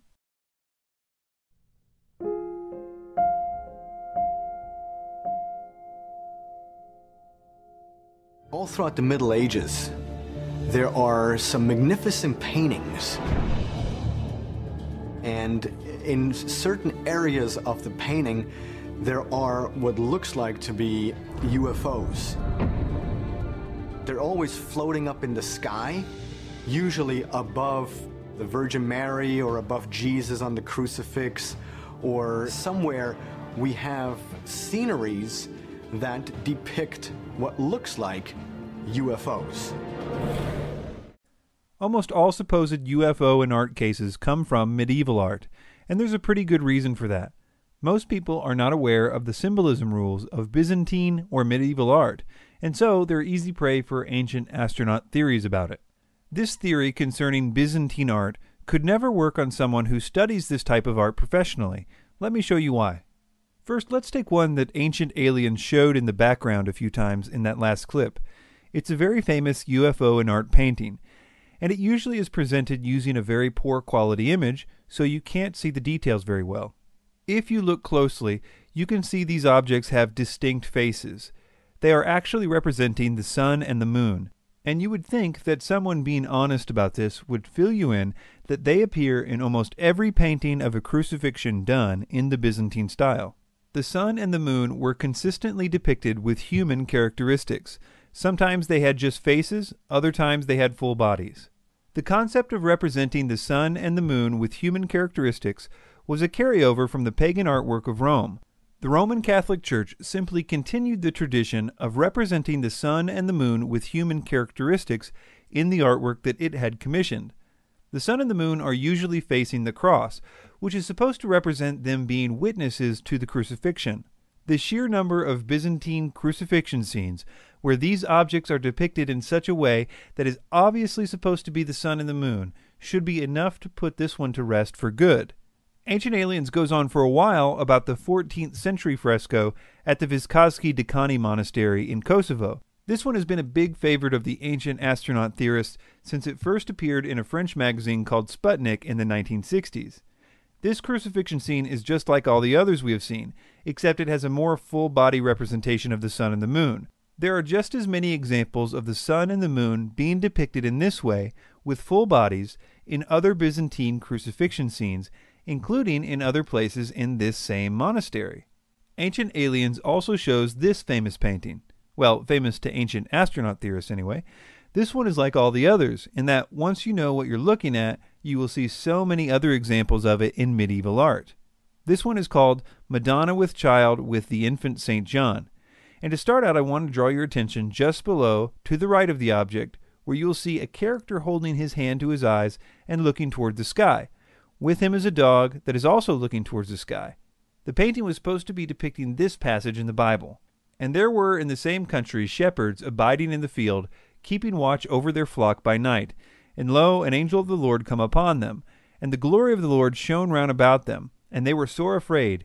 And the angel said to them, Fear ye not, for behold, I bring you good tidings of great joy, which shall be to all people. For unto you was born this day in the city of David a Savior, which is Christ the Lord. So the shepherds and the glory of the Lord shining round about them are all in the context of the announcement of Jesus' birth from the Gospel of Luke.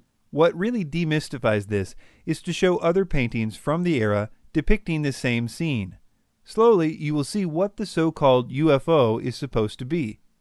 First of all, you will notice that all of these paintings have the same shepherd, usually with a dog, and usually with their hands to their eyes. Usually, an angel comes out of the cloud lined with light. In older pictures, the cloud in the scene would have had golden rays. Sometimes an angel is coming out of a big tear in the sky. Other times, like this one of a similar style, only the tear in the sky is visible, not the angel. In almost an identical tondo, we see the shepherd looking toward a red-dressed angel, and in the center, above the Madonna's head, there is the same light-rayed cloud. Here is the same scene painted by the artist's brother-in-law, with a bright star appearing inside a cloud. On a hill to the right, the angel appears to the shepherds. Here is another shepherd scene. We see the angel and the luminous cloud. Sometimes the angels would be depicted in the cloud like this. So, the Madonna with child with the infant St. John can safely be identified with the announcement scene in the Gospel of Luke, and all the elements in the painting are well known by students of medieval art. The most famous painting, that without any doubt in my mind, depicts a UFO with its laser beam. It was made by Crivelli in 1486. The Annunciation to Mary. In medieval art, in the Annunciation, when Mary is told that she will have a child, but she will still be a virgin, and the angels tell her this, over Mary's head is a space capsule. But what's a UFO or a space capsule doing over Mary? This isn't a space capsule. If you look closely, you will see that it is formed by a circle of clouds inside of which there are two circles of small angels. This is a very common way of representing God, visible in a huge number of paintings. Gustave Doré, in the middle of the 1800s, even resumed this pattern of the circles of angels in his illustration titled Dante's Paradise.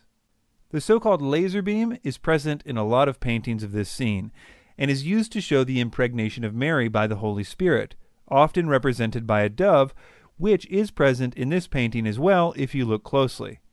But this laser beam loses its value for the ancient astronaut theorist the more one sees of other paintings of this biblical scene, because it becomes obvious that they weren't trying to depict a space capsule at all, but rather the circle of angels motif. The last one Ancient Aliens mentions is this one. One very interesting painting is where Jesus sits up in the clouds with quote-unquote God, and they're holding on to the antenna of what looks like Sputnik. And theologians say what is depicted here is nothing else but the Earth. But why would Earth have two antennae sticking out of it? And why would it be round? Because the mainstream viewpoint at the time was that the Earth was flat.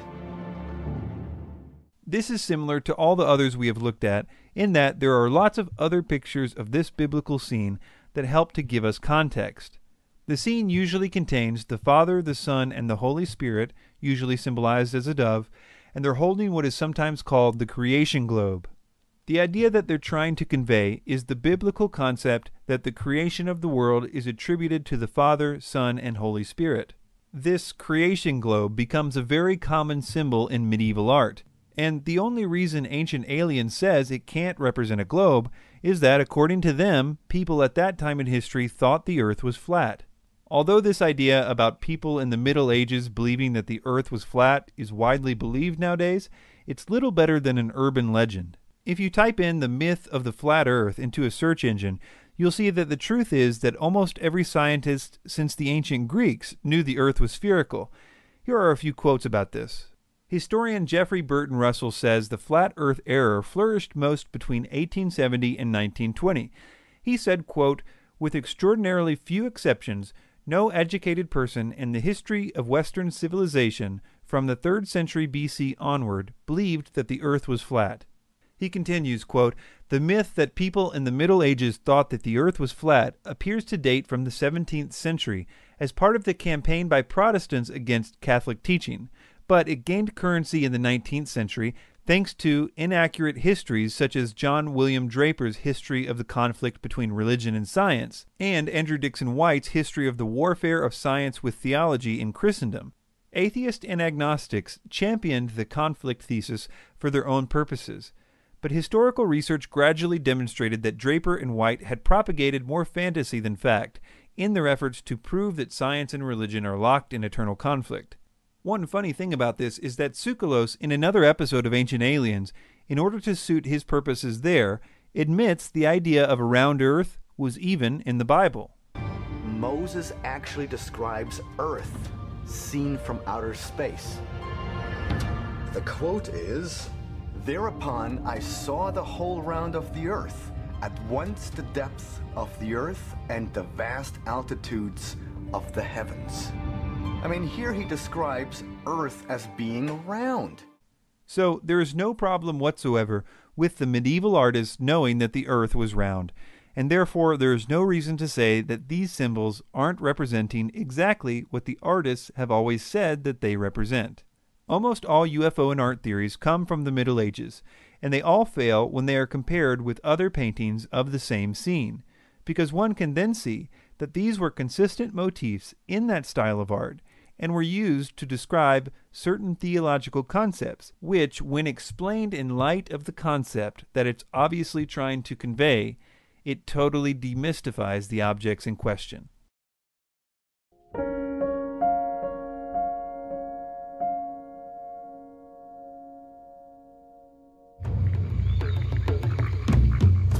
Belize, Central America.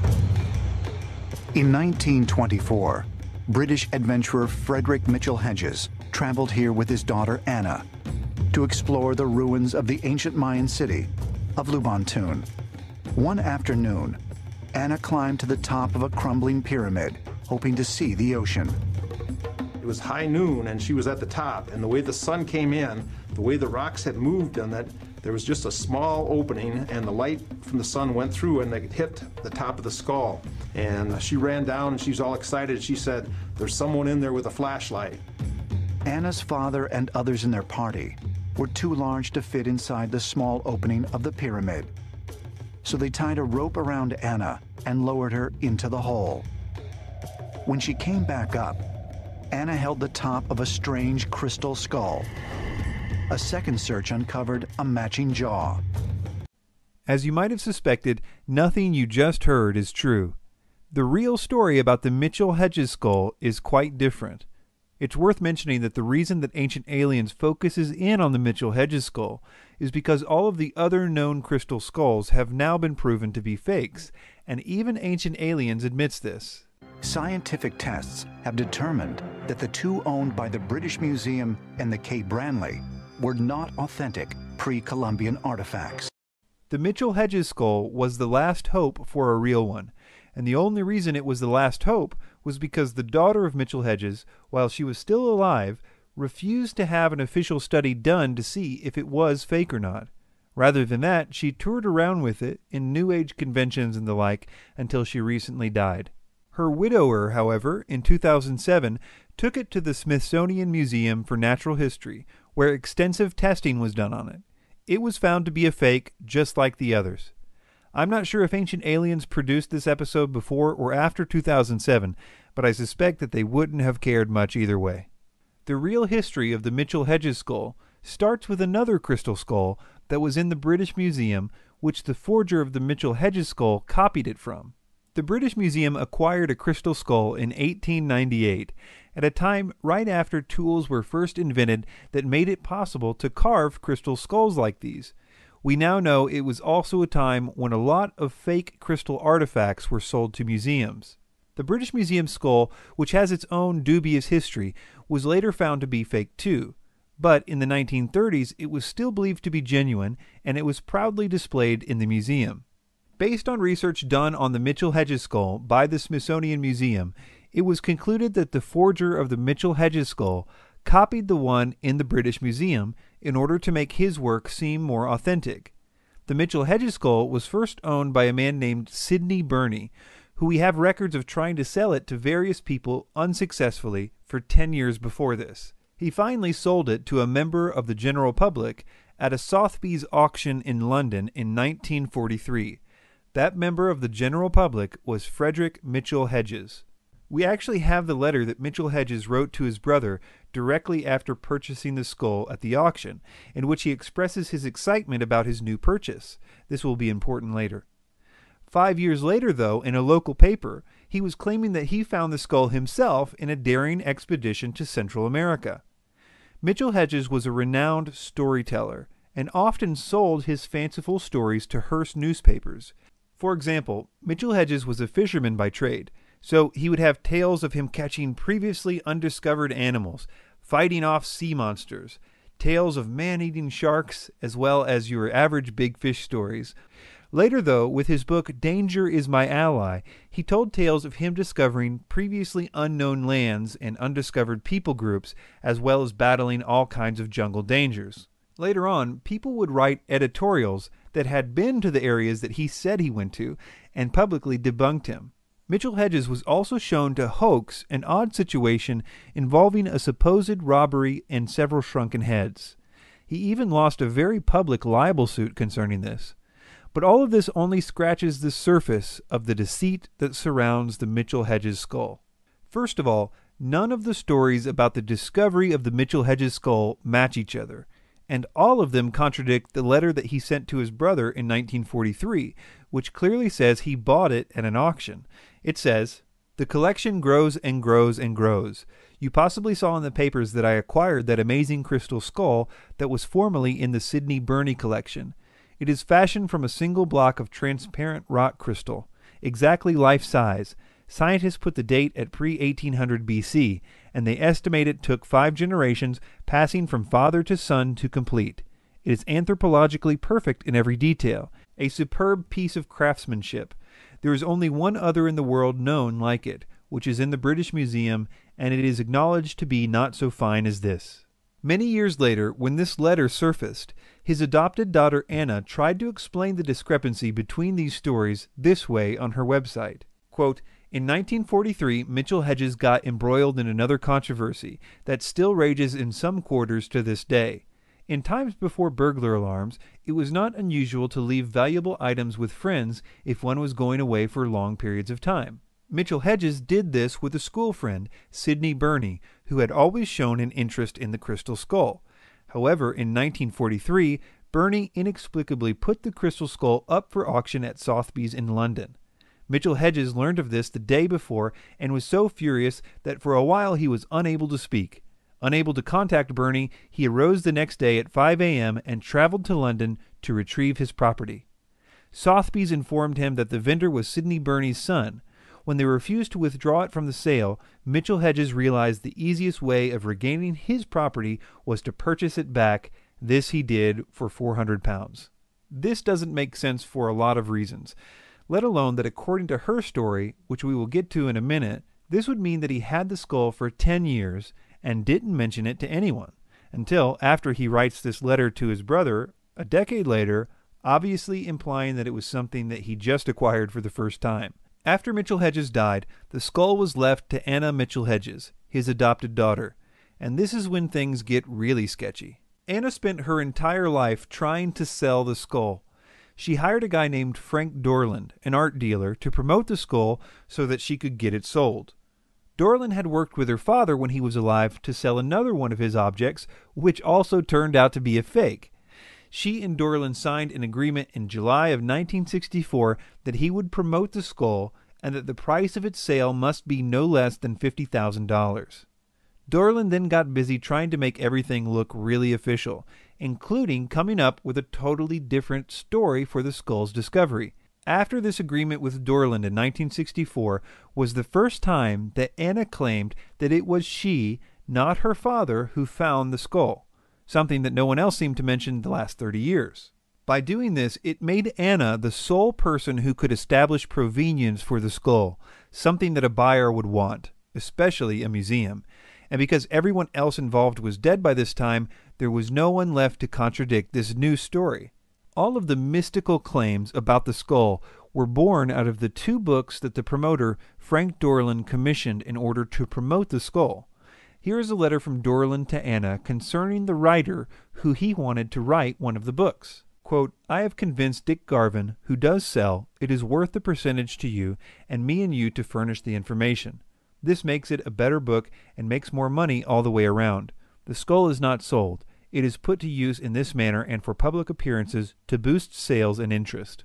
These books make outlandish claims about the crystal skull's origin and powers, and since the books were released at the height of the New Age movement, they enjoyed an uncritical and enthusiastic audience.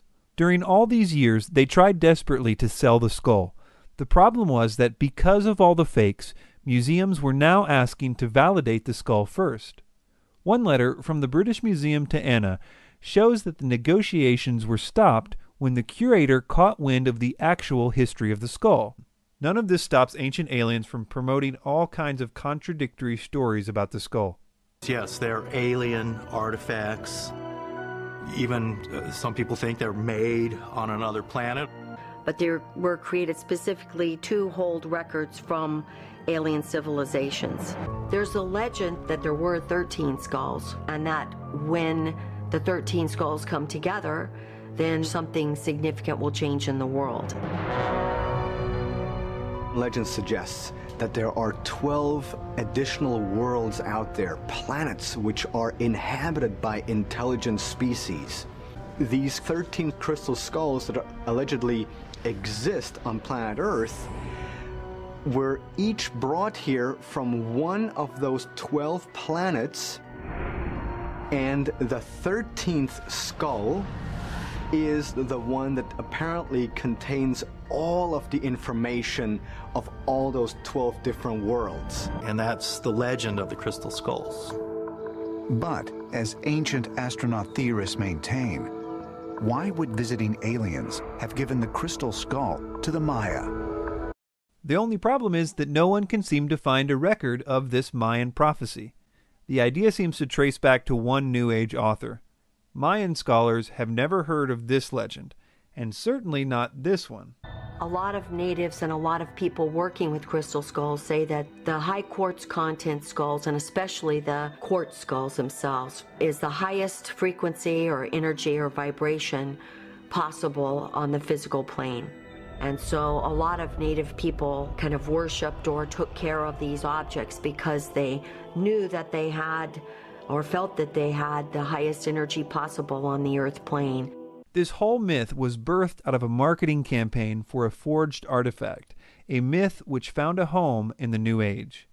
In conclusion, all of the proposed crystal skulls have now been conclusively proven to be hoaxes.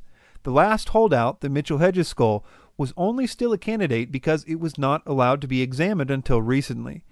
Its history is full of greed and lies, and its genuineness could only be accepted by the most dedicated devotee given the facts we now know.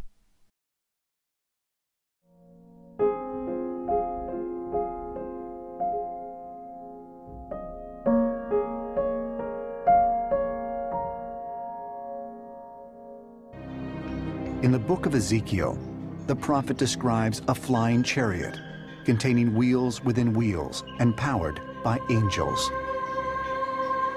Although Bible historians suggest Ezekiel was speaking symbolically about the terrifying enemies facing Israel, could this be another example of an alien visitation and proof that prehistoric aircraft existed? Ezekiel's vision is often used to try to support the ancient astronaut theory. Let's take a closer look and see if it does in fact support this idea. First, we need to disagree with the narrator that biblical scholars think this vision is referring to the enemies of Israel. I can't imagine any biblical scholar saying that, as it expressly says in the book that the vision is of the glory of God on his throne. I've read dozens of commentaries by Bible scholars on Ezekiel and have never found one that said this was referring to the enemies of Israel. I think this is a case of Ancient Aliens propping up a straw man argument. In other words, taking an obviously weak argument and pretending it is your opposition's majority view. The main premise of the ancient astronaut theory is that ancient writers couldn't understand or didn't have the vocabulary to explain technology. But that idea doesn't really work for Ezekiel for many reasons. First of all, Ezekiel had a huge vocabulary. Hebrew is one of the richest languages in the history of the world, and Ezekiel showed great skill in utilizing it when describing complicated things in other places in his writings. He had the vocabulary to say things like silver disc, or round, or window, or gray bean with big eyes if he wanted to, but he didn't. As we will see, what Ezekiel describes simply cannot be compared to a UFO. More than any other Bible writer, Ezekiel was extremely detail-oriented. He makes sure to describe every detail, not just here, but throughout his writings. For example, a very accurate model of the layout of an entire city, as well as a huge temple complex, can be constructed using his specifications. He even starts out every one of his visions by a meticulous detailing of the time and place it happened. For example, in Ezekiel 8:1, "And it came to pass in the 6th year, in the 6th month, in the 5th day of the month, as I sat in mine house, and the elders of Judah sat before me, that the hand of the Lord God fell there upon me."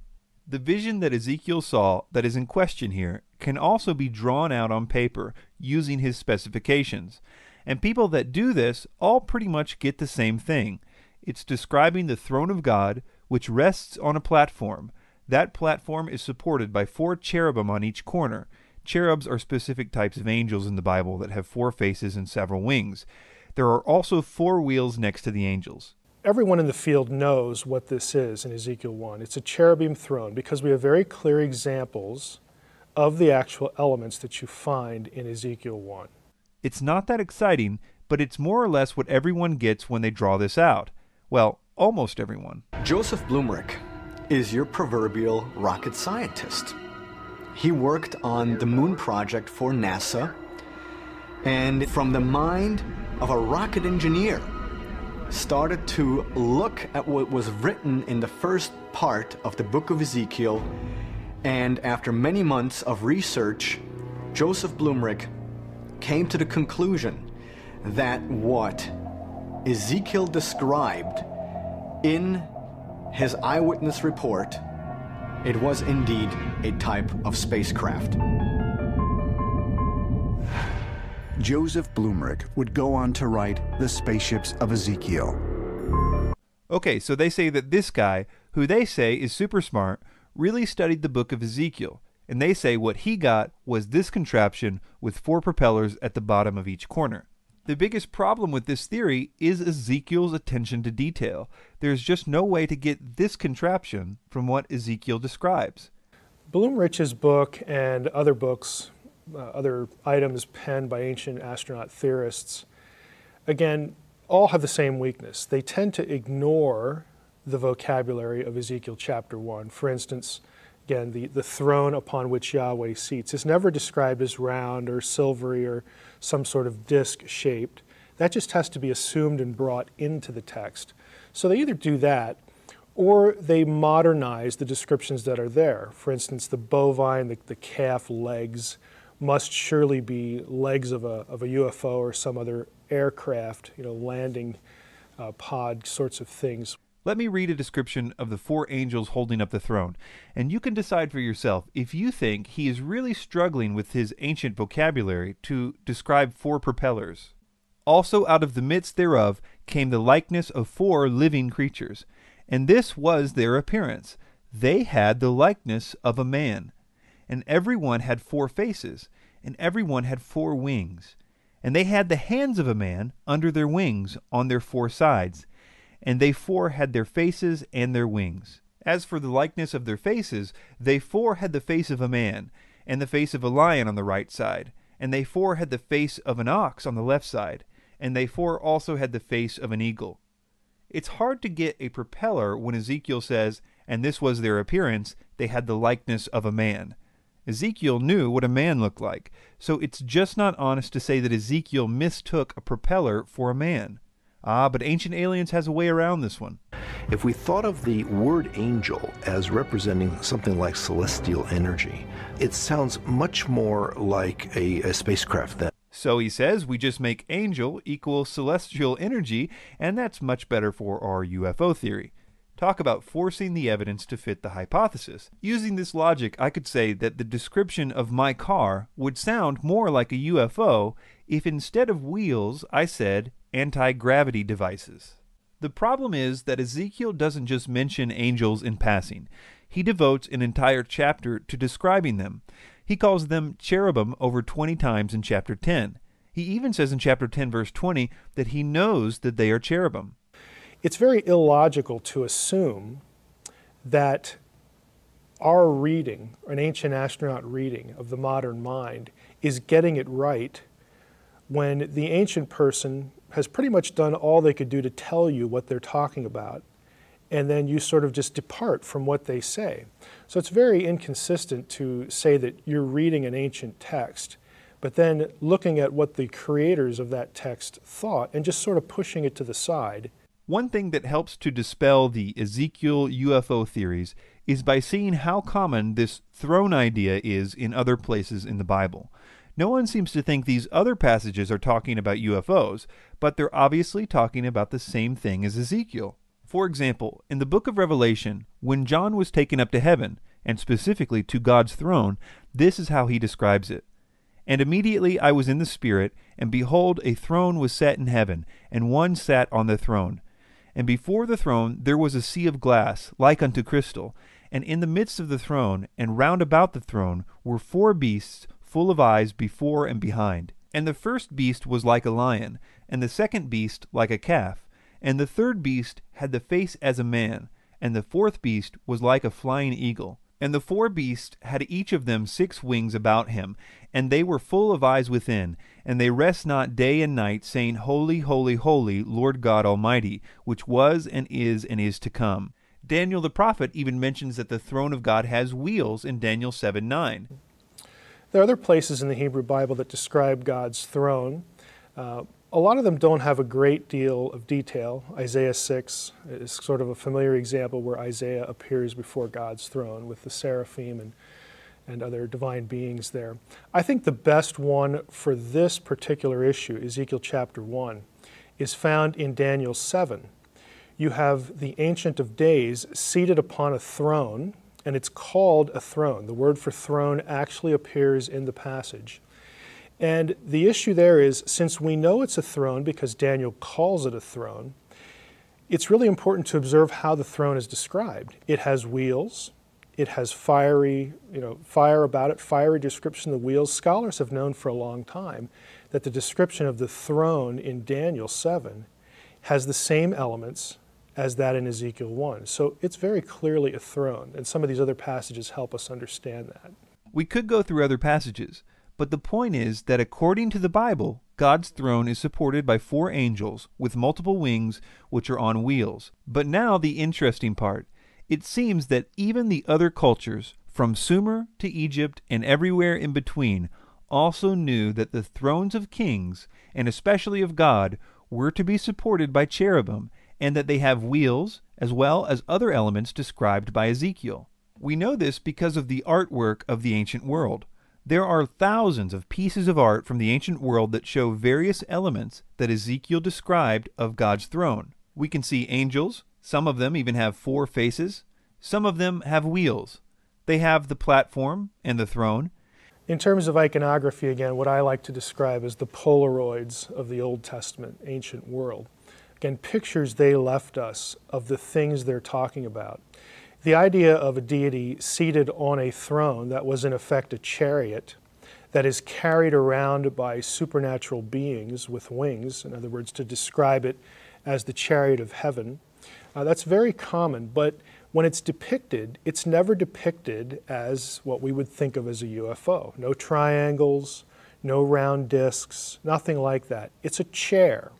It's a throne under which, again, has some sort of platform, and he's seated upon, the deity is seated upon these various heavenly creatures. There are also a ton of basic logical problems with the ancient astronaut theorists' idea that Ezekiel is talking about a UFO. Here is one of them. Well, that sounds like flames. That sounds like propulsion. No physicist, no matter how sympathetic to this cause, would say that using a combustion engine for interstellar travel is possible. Not to mention that this particular fire comes from coal on the altar, so that would make this a coal-powered interstellar spaceship. As simple as it sounds, the entire reason this whole thing with Ezekiel started in the 70s was because of the line Ezekiel uses, wheels within wheels. People basically said, wheels are round, and flying saucers are supposed to be round too. Ezekiel saw his wheel within a wheel. This sounds more high-tech than supernatural. But the idea conveyed in Ezekiel's writings is nothing more than a concentric circle. pretty much like any wheel with a rim. It's not exactly a high-tech idea.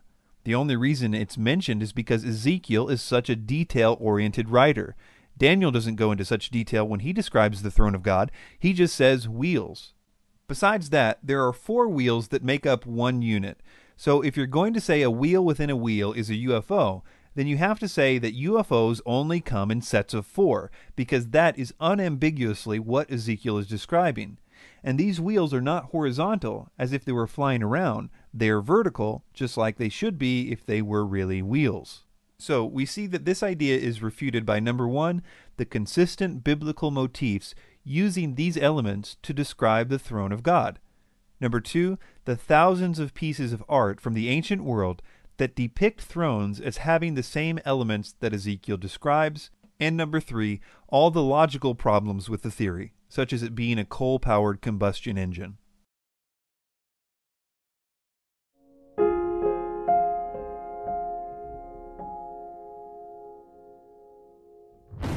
Atomic warfare among ancient civilizations may sound like something out of a science fiction novel, but descriptions of similar deadly occurrences can be found in the very same text Dr. Oppenheimer quoted after the New Mexico atomic test. So the ancient astronaut theory claims that the Mahabharata speaks of nuclear warfare. Let's see what specifically they say it says. One reference that we have, for example, speaks of these explosions that were brighter than 1,000 suns. And when these blasts occurred, the suns were twirling in the air. Trees went up in flames, and there was just this mass destruction. After those blasts, people who survive started to lose their hair, and nails started to fall out.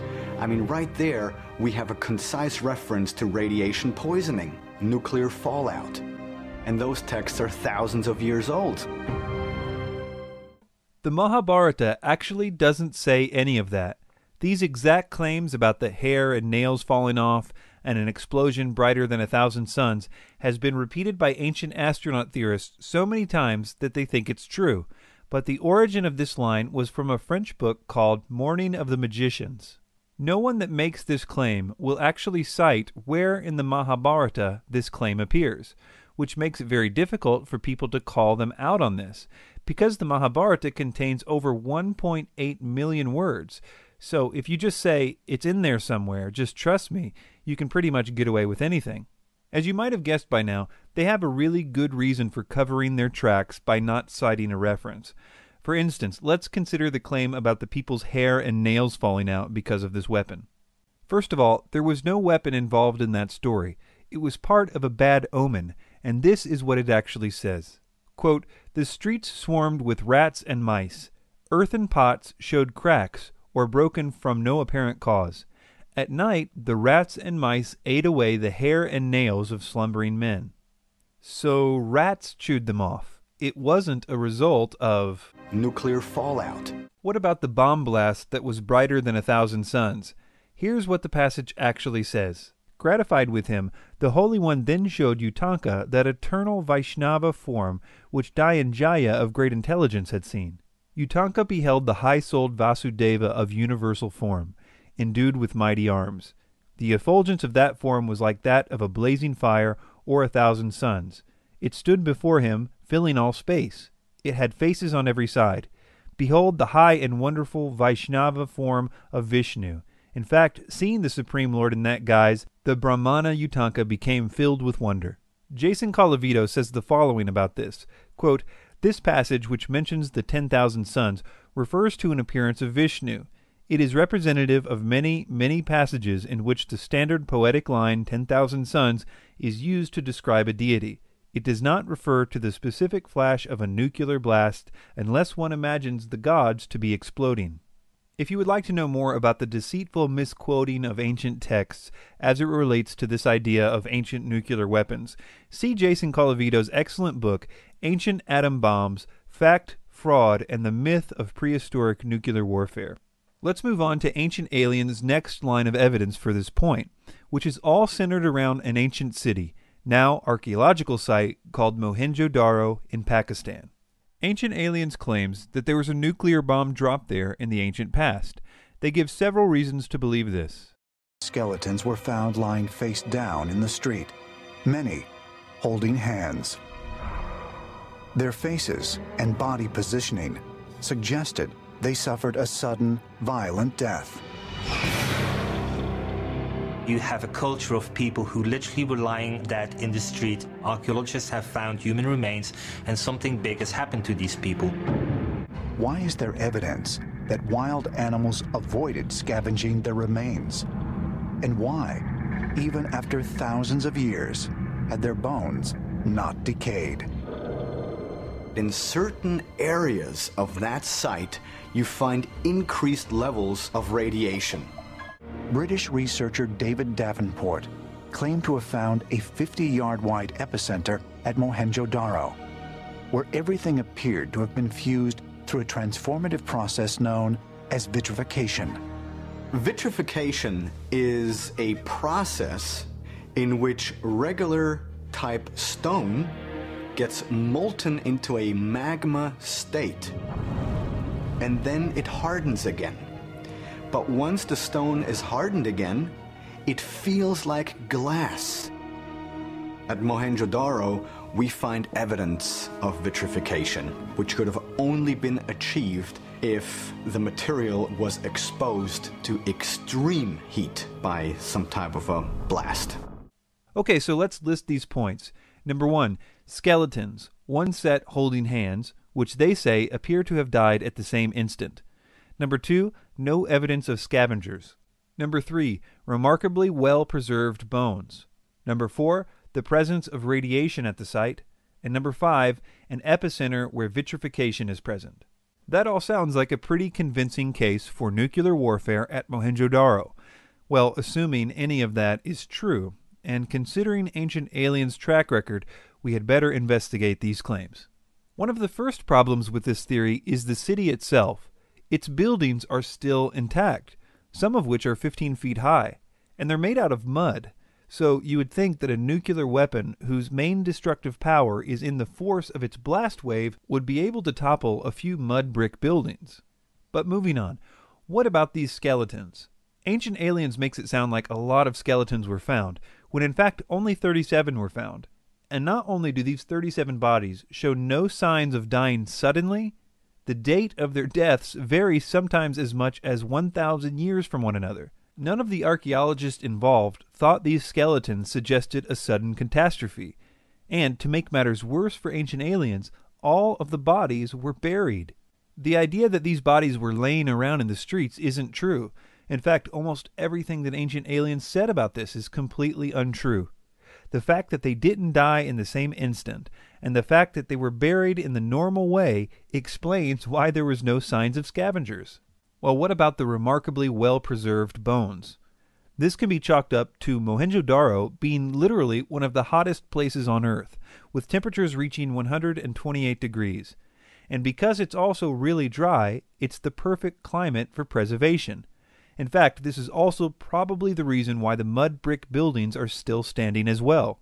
The problem with the claims about there being radiation at Mohenjo-Daro is that we don't know where this claim came from. It certainly wasn't any of the scientists involved with the Mohenjo-Daro digs that claimed it, and the ancient astronaut theorists don't cite any references with which to check this claim, so until the presence of radiation can be proven to exist at the site, there is no reason to address it. Well, what about this epicenter of vitrification? Well, according to archaeologists, it wasn't exactly an epicenter of anything. It was a small amount of broken pottery, which, because pottery is put in a fire to harden it, it contains a specific type of vitrification called frit. They threw in the word epicenter to make it seem more legitimate, but there is no epicenter of anything except pottery at this site. But this brings up an important point.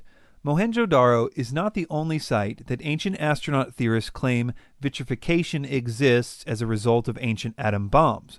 So it would be instructive for us to look at sand vitrification and its different causes in order to address those claims. For example, there is fulgurite, which is sand fused by a lightning bolt. There is tektite, which is sand fused by the compressed force of a meteorite. There is frit, which is partially fused sand and other chemicals in the presence of heated pottery. That's what was found at Mohenjo-Daro. Finally, there is trinitite, which is vitrified sand caused by a nuclear explosion. So we first saw that the Mahabharata did not claim anything like what Ancient Aliens said it did. We saw that the bodies at Mohenjo-Daro were not killed in a sudden disaster. In fact, they died 1,000 years apart in some cases, and were clearly buried. The cases of radiation are a non-factor, the vitrification was caused by pottery, and we noted that if it was a nuclear explosion, it didn't even knock down the mud brick houses which are still standing at the site.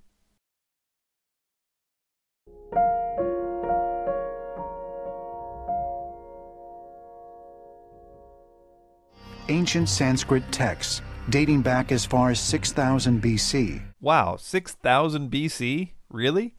In reality, the oldest of these texts would be the Vedas, which date to between 500 and 1500 BC. Ancient Aliens just adds another 5,000 years, as if no one would notice.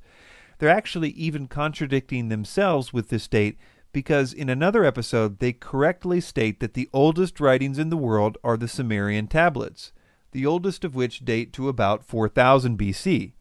So why are they now saying that there are some writings 2,000 years older than the oldest writings? I don't think anyone knows. Describe in varying but vivid detail flying machines called vimanas. Vimanas are aeroplanes, and they are powered by some jet engines.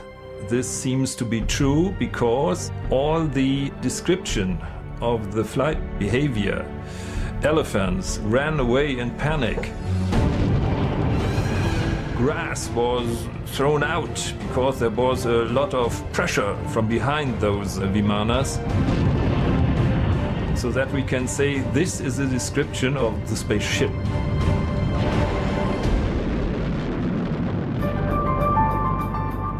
The word vimana literally means having been measured out, and it was related to the king's palaces, and was referring to their intricate construction. Later on, as a result, the word became synonymous with palaces in general, and because of that, it was used to refer to the palaces of the gods as well. And yes, these palaces of the gods were in the heavens, and they could fly. But as we look into this, it will be clear that some of the vimanas of the gods really were huge palaces, with gardens and terraces and golden staircases. Then, because the palaces of the gods flew, the word gradually became used for anything that could fly, either in mythology or in reality. So understanding the palace concept in the development of the word vimana is helpful in understanding what we will be looking at. But before we look into the real descriptions of vimanas in the Vedic texts, we must first examine a fake text, because almost everything that Ancient Aliens says about vimanas comes from a totally bogus text called the Vimanaka Shastra. Although mainstream historians believe the Vimana texts are myths, many of the documents contain passages that seem to describe modern machinery and technology.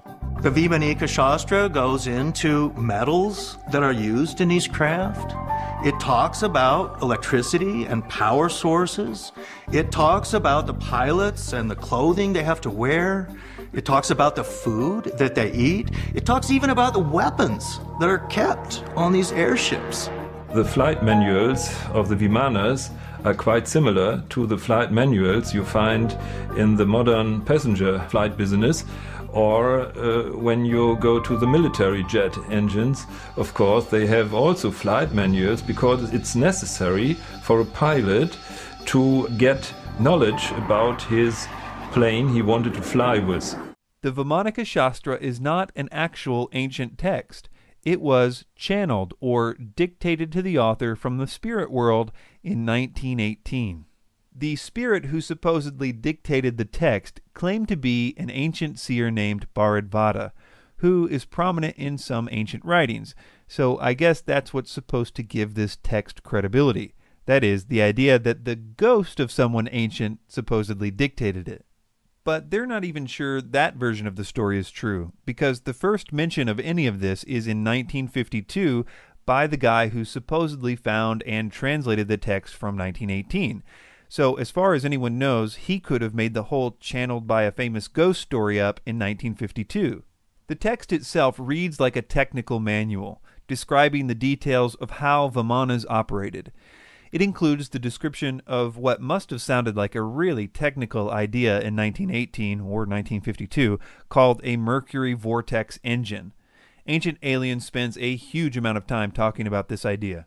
The Vimanika Shastra, or science of aeronautics, indicates Vimanas used a propulsion system based on a combination of gyroscopes, electricity, and mercury. Is this possible? Mercury is an unusual element. Mercury is metal, it's also a liquid, and is a conductor of electricity. The Vimanika Shastra suggests Vimanas were powered by several gyroscopes, placed inside a sealed liquid mercury vortex.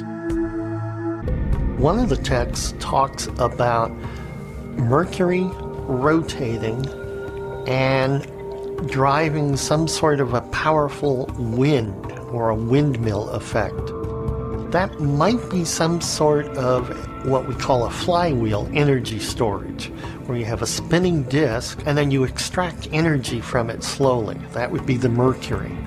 And then that could be used to drive some sort of a propeller or what we call a ducted fan. Some of the other things that this text describes are equally scientific sounding. It even includes very technical drawings of the things that it's talking about. But when you look closer at all this, it becomes obvious that it is physically impossible for any of these craft to get off the ground. In fact, 20 years later, in 1974, a study was done on the texts and the drawings by the Aeronautical and Mechanical Institute of Science in Bangalore, India. I will quote Will Hunt, an American freelance writer based in India, for a description of how that study came out. Quote, "As thoroughly as it had been written, the committee just as thoroughly dismantled the study in an essay called A Critical Study of the Work of Vimanika Shastra. They question whether the author, whoever that may have been, had any grasp of basic physics, chemistry, and electricity, not to mention the, quote, disciplines of aeronautics, aerodynamics, aeronautical structures, propulsive devices, materials, and metallurgy. Their conclusion, quote, none of the planes has properties or capabilities of being flown. The geometries are unimaginably horrendous from the point of view of flying, and the principles of propulsion make them resist rather than assist flying." Another writer, J.B. Hare, writing for the Sacred Text Archive, said the following of the craft in the Vimanika Shastra, quote, "They are absurdly non-aerodynamic, brutalist wedding cakes, with minarets, huge ornithopter wings, and dinky propellers." I have a feeling that even though 90% of the information that Ancient Aliens presents on Vimanas comes from this text, they realize that it has been thoroughly discredited. And so, in an odd twist, after spending 5 minutes on how great the idea of a mercury vortex engine would be, they then let everyone know that the idea wouldn't actually work. They stop short, however, of saying that there's anything wrong with this text. They just say that there may have been a problem with the translation of a word or two. Flywheel energy storage systems, however, tend to lose power quickly. To navigate across space, its size would have to be enormous. It's not at all clear that this would be a practical device. Now, maybe the people were trying to describe something that kind of looked like this to them. It might not have actually been mercury. It might have been some other liquid metal. The mercury vortex engine is perhaps a failure in the translation, because the vortex is not a material quite suitable to a jet engine. So let's move on to the mentions of Vimanas in the actual ancient Vedic texts. So, as I've already mentioned, the word Vimana came to mean palace, and when it was the palace of a god, it was usually capable of flying around. When we look at the development of Vimanas chronologically, the mystery surrounding them vanishes. First of all, they were not even mentioned in the earlier texts, and when they finally were mentioned, the next 1,000 years of their being mentioned always included them having wheels and being drawn by horses, not exactly a mercury vortex engine. Then, around 500 BC, the chariots lose their horses and are depicted as flying on their own. Jason Colavito says the following about the first mentions of vimanas without horses. Quote, "The very first of these is the flying chariot of the earthly king Ravana, called Pushpaka. By the time of the Mahabharata, circa 400 BCE, these flying chariots had grown in size. One was now described as 12 cubits in circumference, but they never lost their large wheels that marked them as derived from earthly, horse-drawn chariots." It's also interesting to see that ancient astronaut theorists have to distort the actual descriptions of vimanas in the Vedic texts in order to make them sound like UFOs. For example, the following is a quote from David Childress's book where he's supposed to be quoting a description of a vimana from an ancient text. We'll read what he tells his readers what it says, and then we will read the actual ancient text and note the differences. First, let's hear Childress's version. Quote, "When morning dawned, Rama, taking the celestial car Pushpaka had sent to him by Vipishand, stood ready to depart. Self-propelled was that car. It was large and finely painted. It had 2 stories and many chambers with windows, and was draped with flags and banners. It gave forth a melodious sound as it coursed along its airy way." And now, here's what the actual Ramayana says. Quote, "And the mighty monkey ascended the splendid car Pushpaka, containing figures of wolves, made of Kartswara and Hiranya, graced with ranges of goodly pillars, as if blazing in splendor throughout, garnished with narrow secret rooms and saloons, piercing the heavens and resembling Miru or Mandara, and like unto the flaming sun, skillfully reared by Vikwakarma, with golden staircases and graceful and grand raised seats, rows of golden and crystal windows, and daises composed of sapphires, emeralds, and other superb gems, embellished with noble vidrumas, costly stones, and round pearls, and also with plastered terraces, pasted with red sandal, like unto gold, and furnished with a sacred aroma, and resembling the sun new risen." Colavito says of this, quote, "Elsewhere it is described as being filled with fruit trees, and sometimes is drawn by geese. Do you know many UFOs with plastered terraces and red paint?" In summary, most of what Ancient Aliens uses on this point is from a bogus 20th century channeled text, which they dishonestly present as an ancient text. And even the real descriptions of vimanas get some tweaking by them in order to make it sound like a UFO. The development of the idea of vimanas in Hindu mythology can be traced easily, and it loses all of its intrigue for the ancient astronaut theorists when you do that.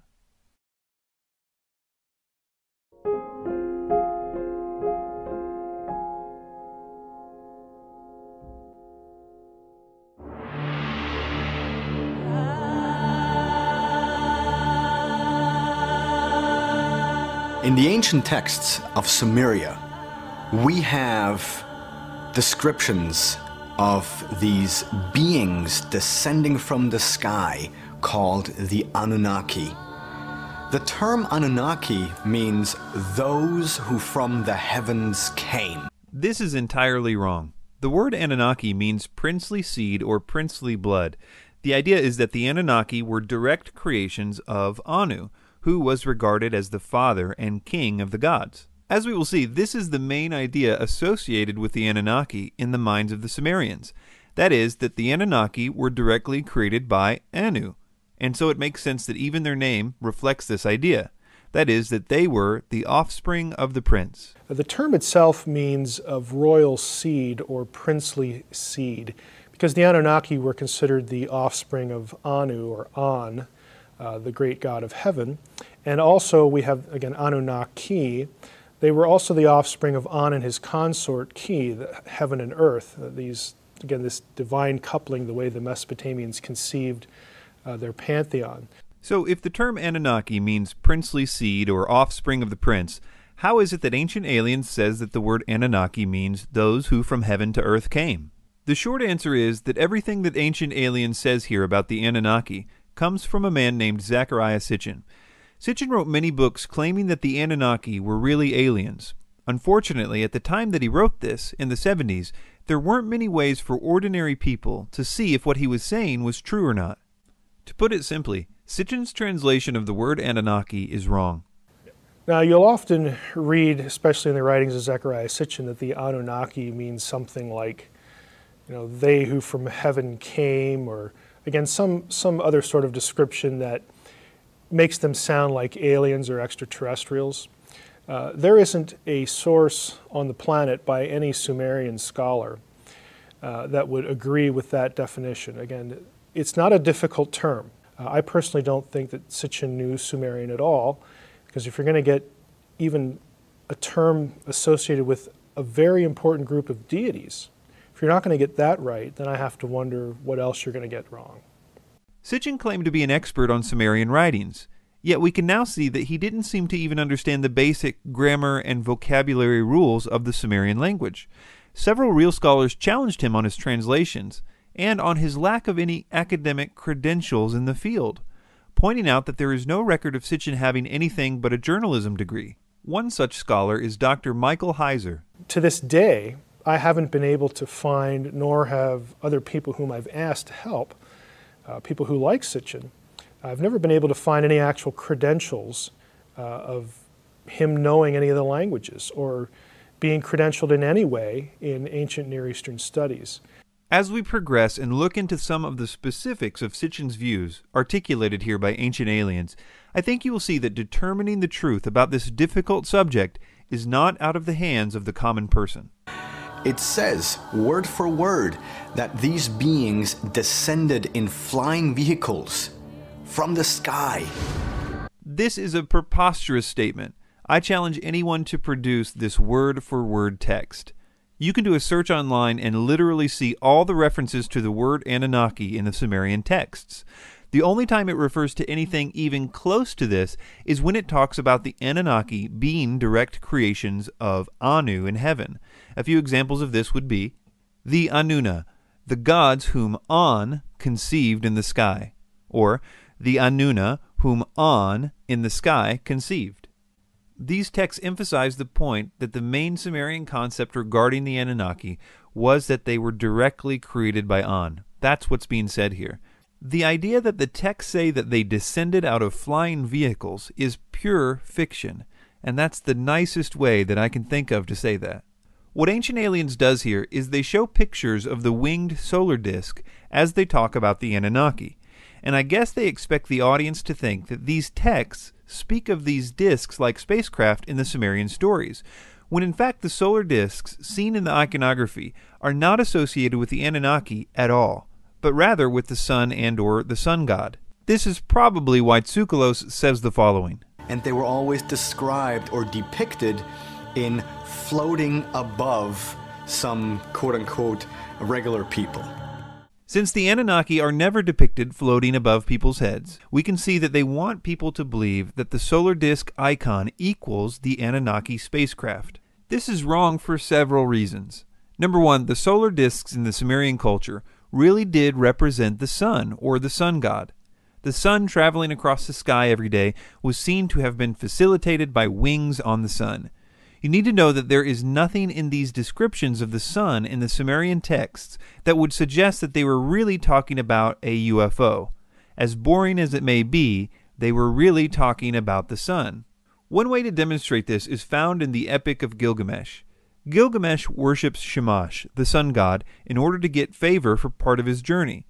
And he does this by facing east in the morning, that is, in the direction of the rising sun.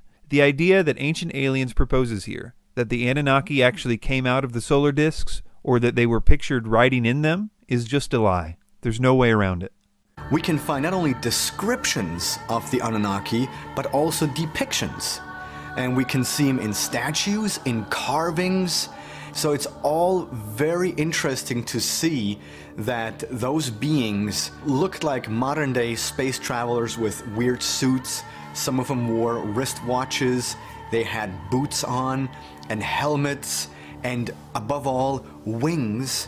All throughout the Ancient Alien series, they show these pictures of Akkadian winged genies and refer to them as Anunnaki. But funnily enough, winged genies aren't Anunnaki. In fact, these reliefs aren't even Sumerian, they're Akkadian. But hey, while we're here, we might as well explain what's going on in these images, even though they have absolutely nothing to do with the Anunnaki. The belief was that certain aspects of nature were controlled by these winged genies, Most notably, they were responsible for the fertilization of the crops. They were often depicted with a bucket of pollen or water in one hand and a group of male flowers or a pine cone in the other hand. They often are depicted as fertilizing a date tree, which was a symbol of fruitfulness. Sometimes they would be depicted as being pointed at the king, which, because of the accompanying inscriptions, we know means that the king was seen to be a type of intermediary between the gods and responsible for the fruitfulness of the land and the people. One way to demonstrate this is by explaining what Ancient Aliens calls a wristwatch. First, you should take note that if this is a watch, then these genies were serious about timekeeping, because they wore one of these on both wrists and often on a headband as well. This watch is actually an Akkadian symbol for Ishtar, the goddess of fertility. You can see the same rosette on the famous Ishtar Gate in Babylon. The fertility of the land was associated with, as you might expect, the goddess of fertility, and these beings are depicted as acting on behalf of Ishtar as they fertilize this date tree. This also probably explains the wings, considering that the natural and visible way that a flower is pollinated is through bees and birds. Therefore, it's not so hard to see that they were depicting their spiritual agents of pollination with wings as well. Zecharia Sitchin has essentially suggested that the reason why we were visited in the remote past is because the ancient astronauts' home planet needed gold for their atmosphere, and that their gold content in the atmosphere was depleting. So they came to Earth in order to mine gold and bring it back to their home planet. This idea about aliens coming to mine gold for their atmosphere in the ancient past is widely repeated by ancient astronaut theorists. In fact, it's become something of a foundational idea in the movement.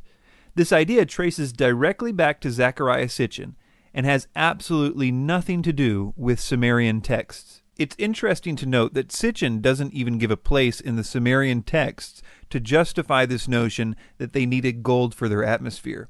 He says the following in his book, The Wars of Gods and Men. The metal, with its unique properties, was needed back home for a vital need. As best as we can make out, this vital need could have been for suspending the gold particles in Nibiru's waning atmosphere and thus shield it from critical dissipation. So he says, as best as we can make out. Well, who is we, and what text would even hint at that idea? Sitchin never says. He simply creates this idea of gold particles being needed in a planet's atmosphere out of nowhere. Nowadays, you can do a word search for the uses of the word gold in the Sumerian texts. We can read every mention of this word.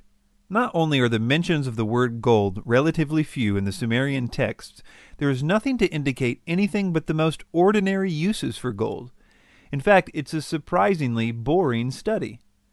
Thanks to the meticulous cataloging of the Sumerian texts over the last few decades and the advent of the internet, we no longer have to take people like Sitchin's word for it. There are some databases online that allow you to search through Sumerian texts. And I have a video on my website, www.sitchiniswrong.com. If you go there and you click on the Anunnaki tab, I will show you how to search through something called the Electronic Text Corpus of Sumerian Literature.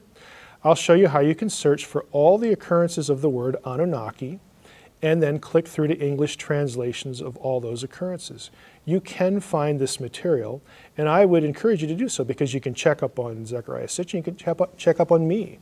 When I claim that there are no texts, there are no tablets that have, for instance, the Anunnaki on Nibiru or associated with Nibiru, that Nibiru isn't a planet beyond Pluto. When I say those things, how easy would it be to prove me wrong if you knew how to search for those terms?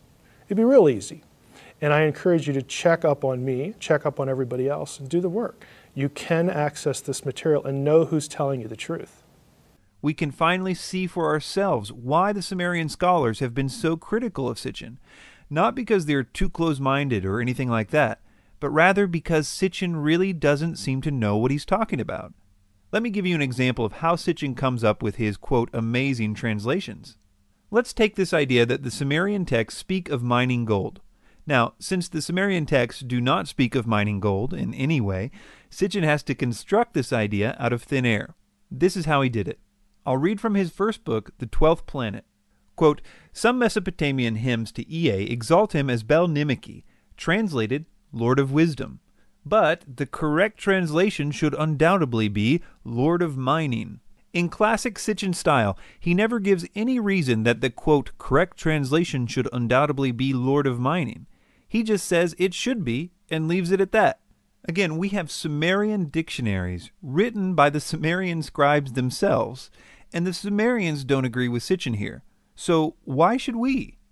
I think one way to demonstrate how bad of a translation this is to read a little about Ea or Enki's wisdom in context, and let you see if it makes sense to you as meaning wisdom, or if it really means mining. This is an example from a Sumerian text called Enuma Elish. It says, he who understands all, the wise one, the great one, Ea who knows all that is, perceived the plot, he countered it with a powerful spell. Not only does it describe his wisdom further here by saying, quote, he who understands all, but it also says that because of this wisdom, he was able to perceive the plot before it happened and counter it. None of what we just read makes sense if wisdom really means mining. Here's another one from the same epic. Ea, who knows all things, knew he could not defeat Kingu and the hosts of Tiamat. Here again we see a contextual definition of Ea's knowledge. He knows all again. We see that his knowledge helped him understand that he could not defeat Kingu. These are not isolated descriptions of this knowledge. Ea is the god of wisdom for a reason. Nothing said about him makes sense if his knowledge means mining, or even knowledge about mining. All the stories about him highlight his great understanding, and conversely, there isn't even a hint that he cares a lick about digging for gold or anything else. It's just not there. It requires an ignorance of the Sumerian texts in order to be believed. Let's move on to another claim about the Anunnaki. Virtually every story that's in Genesis, the flood story, Adam and Eve story, they all have precedence with the ancient Sumerians. The story that came down to the Sumerians is that the Anunnaki were mining gold on the earth. And the run-of-the-mill workers complained, said this is really hard work and we're tired. We don't want to do this anymore. And so they had a big council. They decided to create a primitive worker called an Adamo. The Anunnaki created humans as a slave species. The first thing to be aware of here is that in the epic of creation that they are referring to here, the gods weren't mining gold. The work that the gods were doing is creating the world. Kind of what you would expect from a creation epic. It even specifically states that they were making mountains and rivers, such as the Tigris and Euphrates. The gods here were tired of creating the earth, not gold mining. The epic goes on to describe the following events. The gods decide to mix up themselves with clay and make man. As the version of men that they made increased in number, the noise that they made angered the gods. So they decide to kill them off with a flood. One man is instructed to build a boat, he puts animals on it, it rains for 7 days and 7 nights, and the man and his family are saved. There are many similarities between these Sumerian writings and to the biblical accounts of the creation of man and Noah's flood. Some people think that this is due to the writers of the Bible copying the earlier Sumerian writings. This is problematic because even the critics who specialize in this style of ancient literature say there is no evidence of literary borrowing. In fact, just the opposite. They propose that they must be referring to a common source for the information. One paper by Heidel, Millard, and Damrosch concludes this way, quote, literary dependence cannot be demonstrated. Here, as in most of the parallels in primeval history, it is considered more likely that the Mesopotamian and biblical traditions are based on a common source. Some understand this common source to be a piece of more ancient literature, while others consider it the actual event. Add to this that it's not just the Sumerian texts and the Bible that are talking about the same basic story, but obvious elements of this story can be found in almost every early culture, regardless of its location. Take, for example, the story of Viracocha in South America. Viracocha created the heavens and the earth. He then took large stones and breathed life into them, but they became giants. So he sent a flood to wipe them out.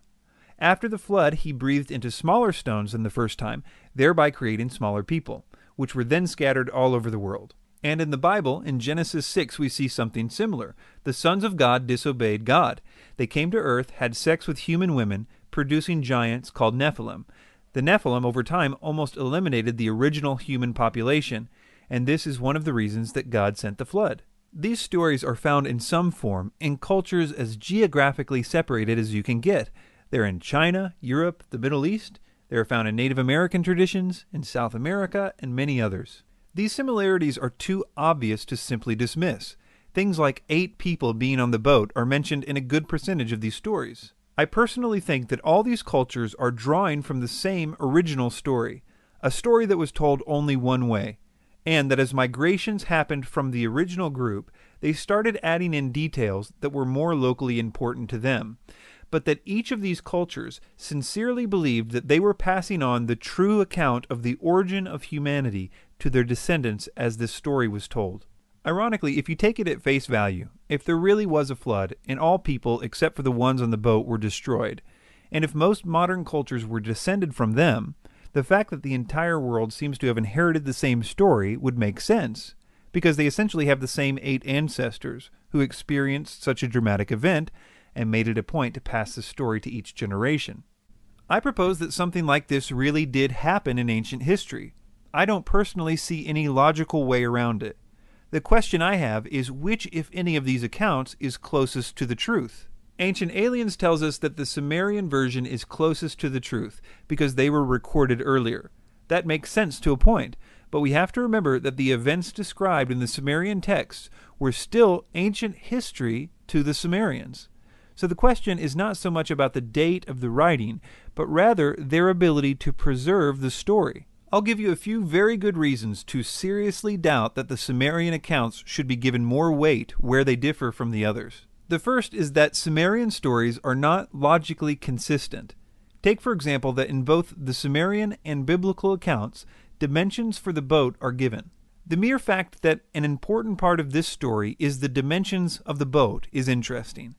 But when you draw out the dimensions, you have on the one hand the Sumerian boat being a big cube, and the biblical one being described by naval engineers as nearly perfect for maintaining stability without hull damage in incredibly rough seas. Another reason not to trust the Sumerian texts where they differ from the others is that, as every Sumerian scholar knows, the Sumerians constantly change the details of their stories to suit the different situations. For example, texts of the same story found in the Temple of Enki will differ from the ones found in the Temple of Enyana, even if they are from the same time period, but especially if they're from a different time period. To quote one Sumerian scholar, quote, "Inconsistencies are a regular feature of Sumerian poetry," end quote. He goes on to say that integration of different texts by the Sumerian scribes often appears somewhat careless. Compare that with the ancient Hebrew scribes, who were notorious for taking their job ultra seriously. They had many rules that governed their copying of their sacred texts. For example, it is said that they would have to speak every letter out loud before committing it to paper. One example of a vindication of this meticulous attention to detail is with the Isaiah scroll found in the Dead Sea Scrolls. The earliest copies of the Hebrew Old Testament before the Dead Sea Scrolls were the Masoretic texts, which were copied between the years 600 and 1000 AD. So the Isaiah scroll, one of the best preserved scrolls, would be a way to prove or disprove if their scriptures had been faithfully copied by the scribes during the previous 800 years. As it turned out, they did a flawless job, and the Hebrew scribes were vindicated. So when deciding which texts are more accurate as it relates to their accounts of ancient events, it is far more logical to assume that the group with a tradition of accurate preservation and transmission of their texts should be given more weight than a culture like the Sumerians, who seem to have very little interest in the accurate transmission of the details of their stories. To sum up, almost everything that Ancient Aliens says about the Anunnaki is untrue, which is not surprising considering they copy and pasted almost everything in this section from the books of Zecharia Sitchin. For more information about Sitchin's errors in his translations of the Sumerian and Akkadian texts, I would direct you to the excellent website of Dr. Michael Heiser, sitchiniswrong.com.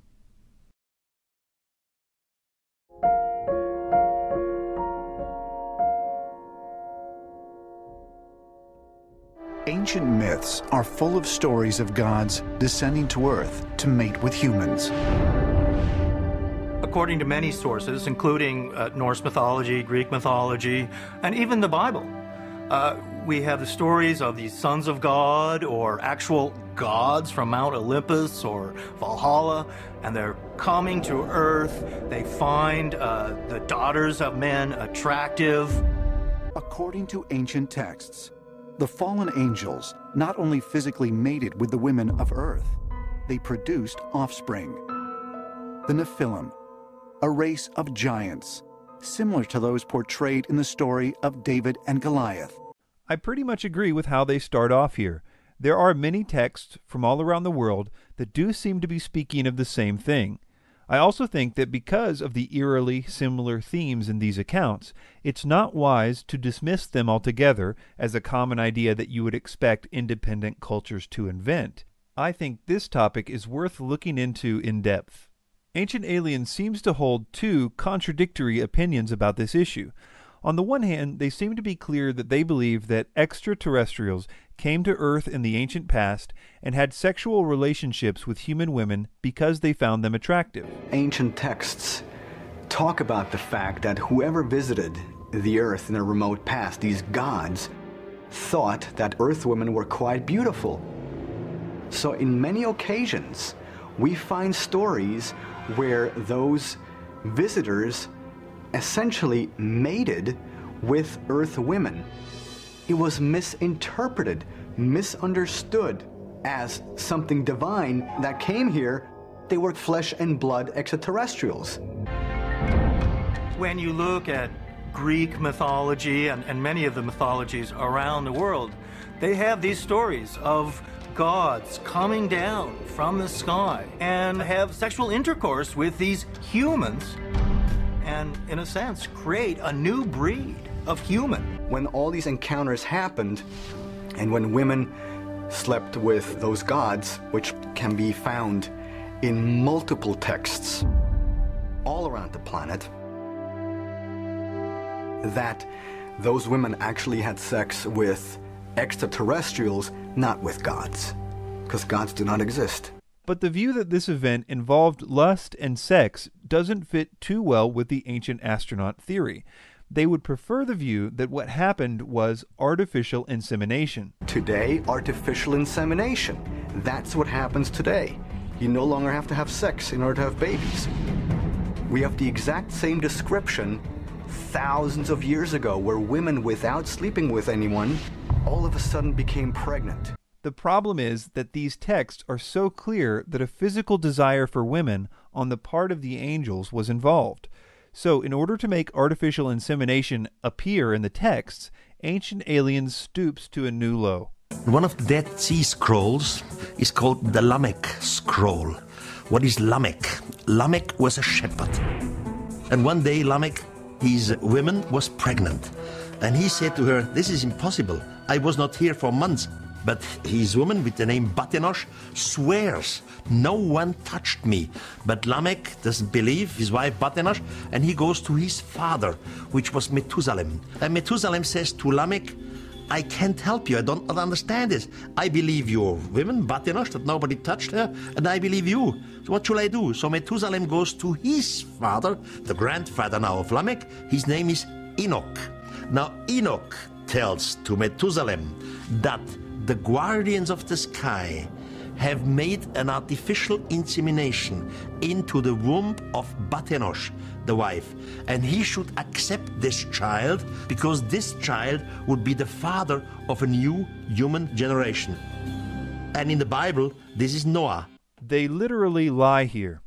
I suppose that von Daniken is banking on the fact that not many people know about the text that he is quoting from, and so they probably won't check his facts. So I guess he feels like he can just straight up lie to people about what it says. Let me break down some of the deceptions in this clip. And one day Lamech, his woman, was pregnant.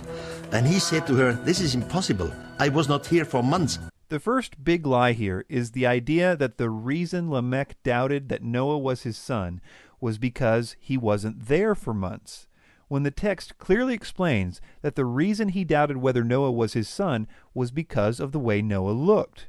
Von Daniken just inserts, I was not here for months. I guess to make it seem like it couldn't possibly be Lamech's son, which is very deceptive, especially considering that in the text, Bathanash, his wife, actually reminds Lamech of the day they conceived the child. And if you think that's deceptive on the part of Von Daniken, you haven't seen anything yet. Now Enoch tells to Methuselah that the guardians of the sky have made an artificial insemination into the womb of Bathanosh, the wife. This is unbelievable. In the text, Enoch actually says the opposite. Enoch clearly confirms that Noah is the genuine son of Lamech. So not only is Von Daniken bold-faced lying here about what Enoch says about Noah in the text, he is inserting the idea of artificial insemination out of nowhere on top of this lie. So you can see that one of the main founders of the ancient astronaut theory has absolutely no problem lying in order to make the crucial link that they need between the Nephilim and artificial insemination in ancient texts. Although I sympathize with the ancient astronaut theorists in that I think that the consistent details in the ancient texts about the Nephilim lead us to the conclusion that something weird really did happen in the ancient past, I don't think that the evidence points to it being extraterrestrials from another planet. Well, the whole Nephilim passage, Genesis 6 verses 1 through 4, is admittedly weird. It's one of those go-to weird passages in the Bible that seems to come up, especially among people who would really resist or not have a supernatural worldview. But as weird as it is, the key there is a supernatural worldview. If we believe that there are intelligent beings outside our own created world, our own material world, if we believe in this thing we call the supernatural, and if you have a supernatural entity, why would you limit a supernatural entity from doing that? Again, on what basis would you have for limiting that property? If you're going to allow for that, then this idea of being able to mingle with human flesh on some level or in some way proceeds from those assumptions. I think that we've already seen that they are being deceptive with the evidence that they present, but I also think that they are being deceptive with the evidence they are not presenting. For example, in many ancient texts, from the ancient Near East to the ancient Americas, this hybrid or Nephilim event is spoken of in conjunction with a great flood. These stories, with slight variations, describe the flood coming because the hybridization was against the Creator's will.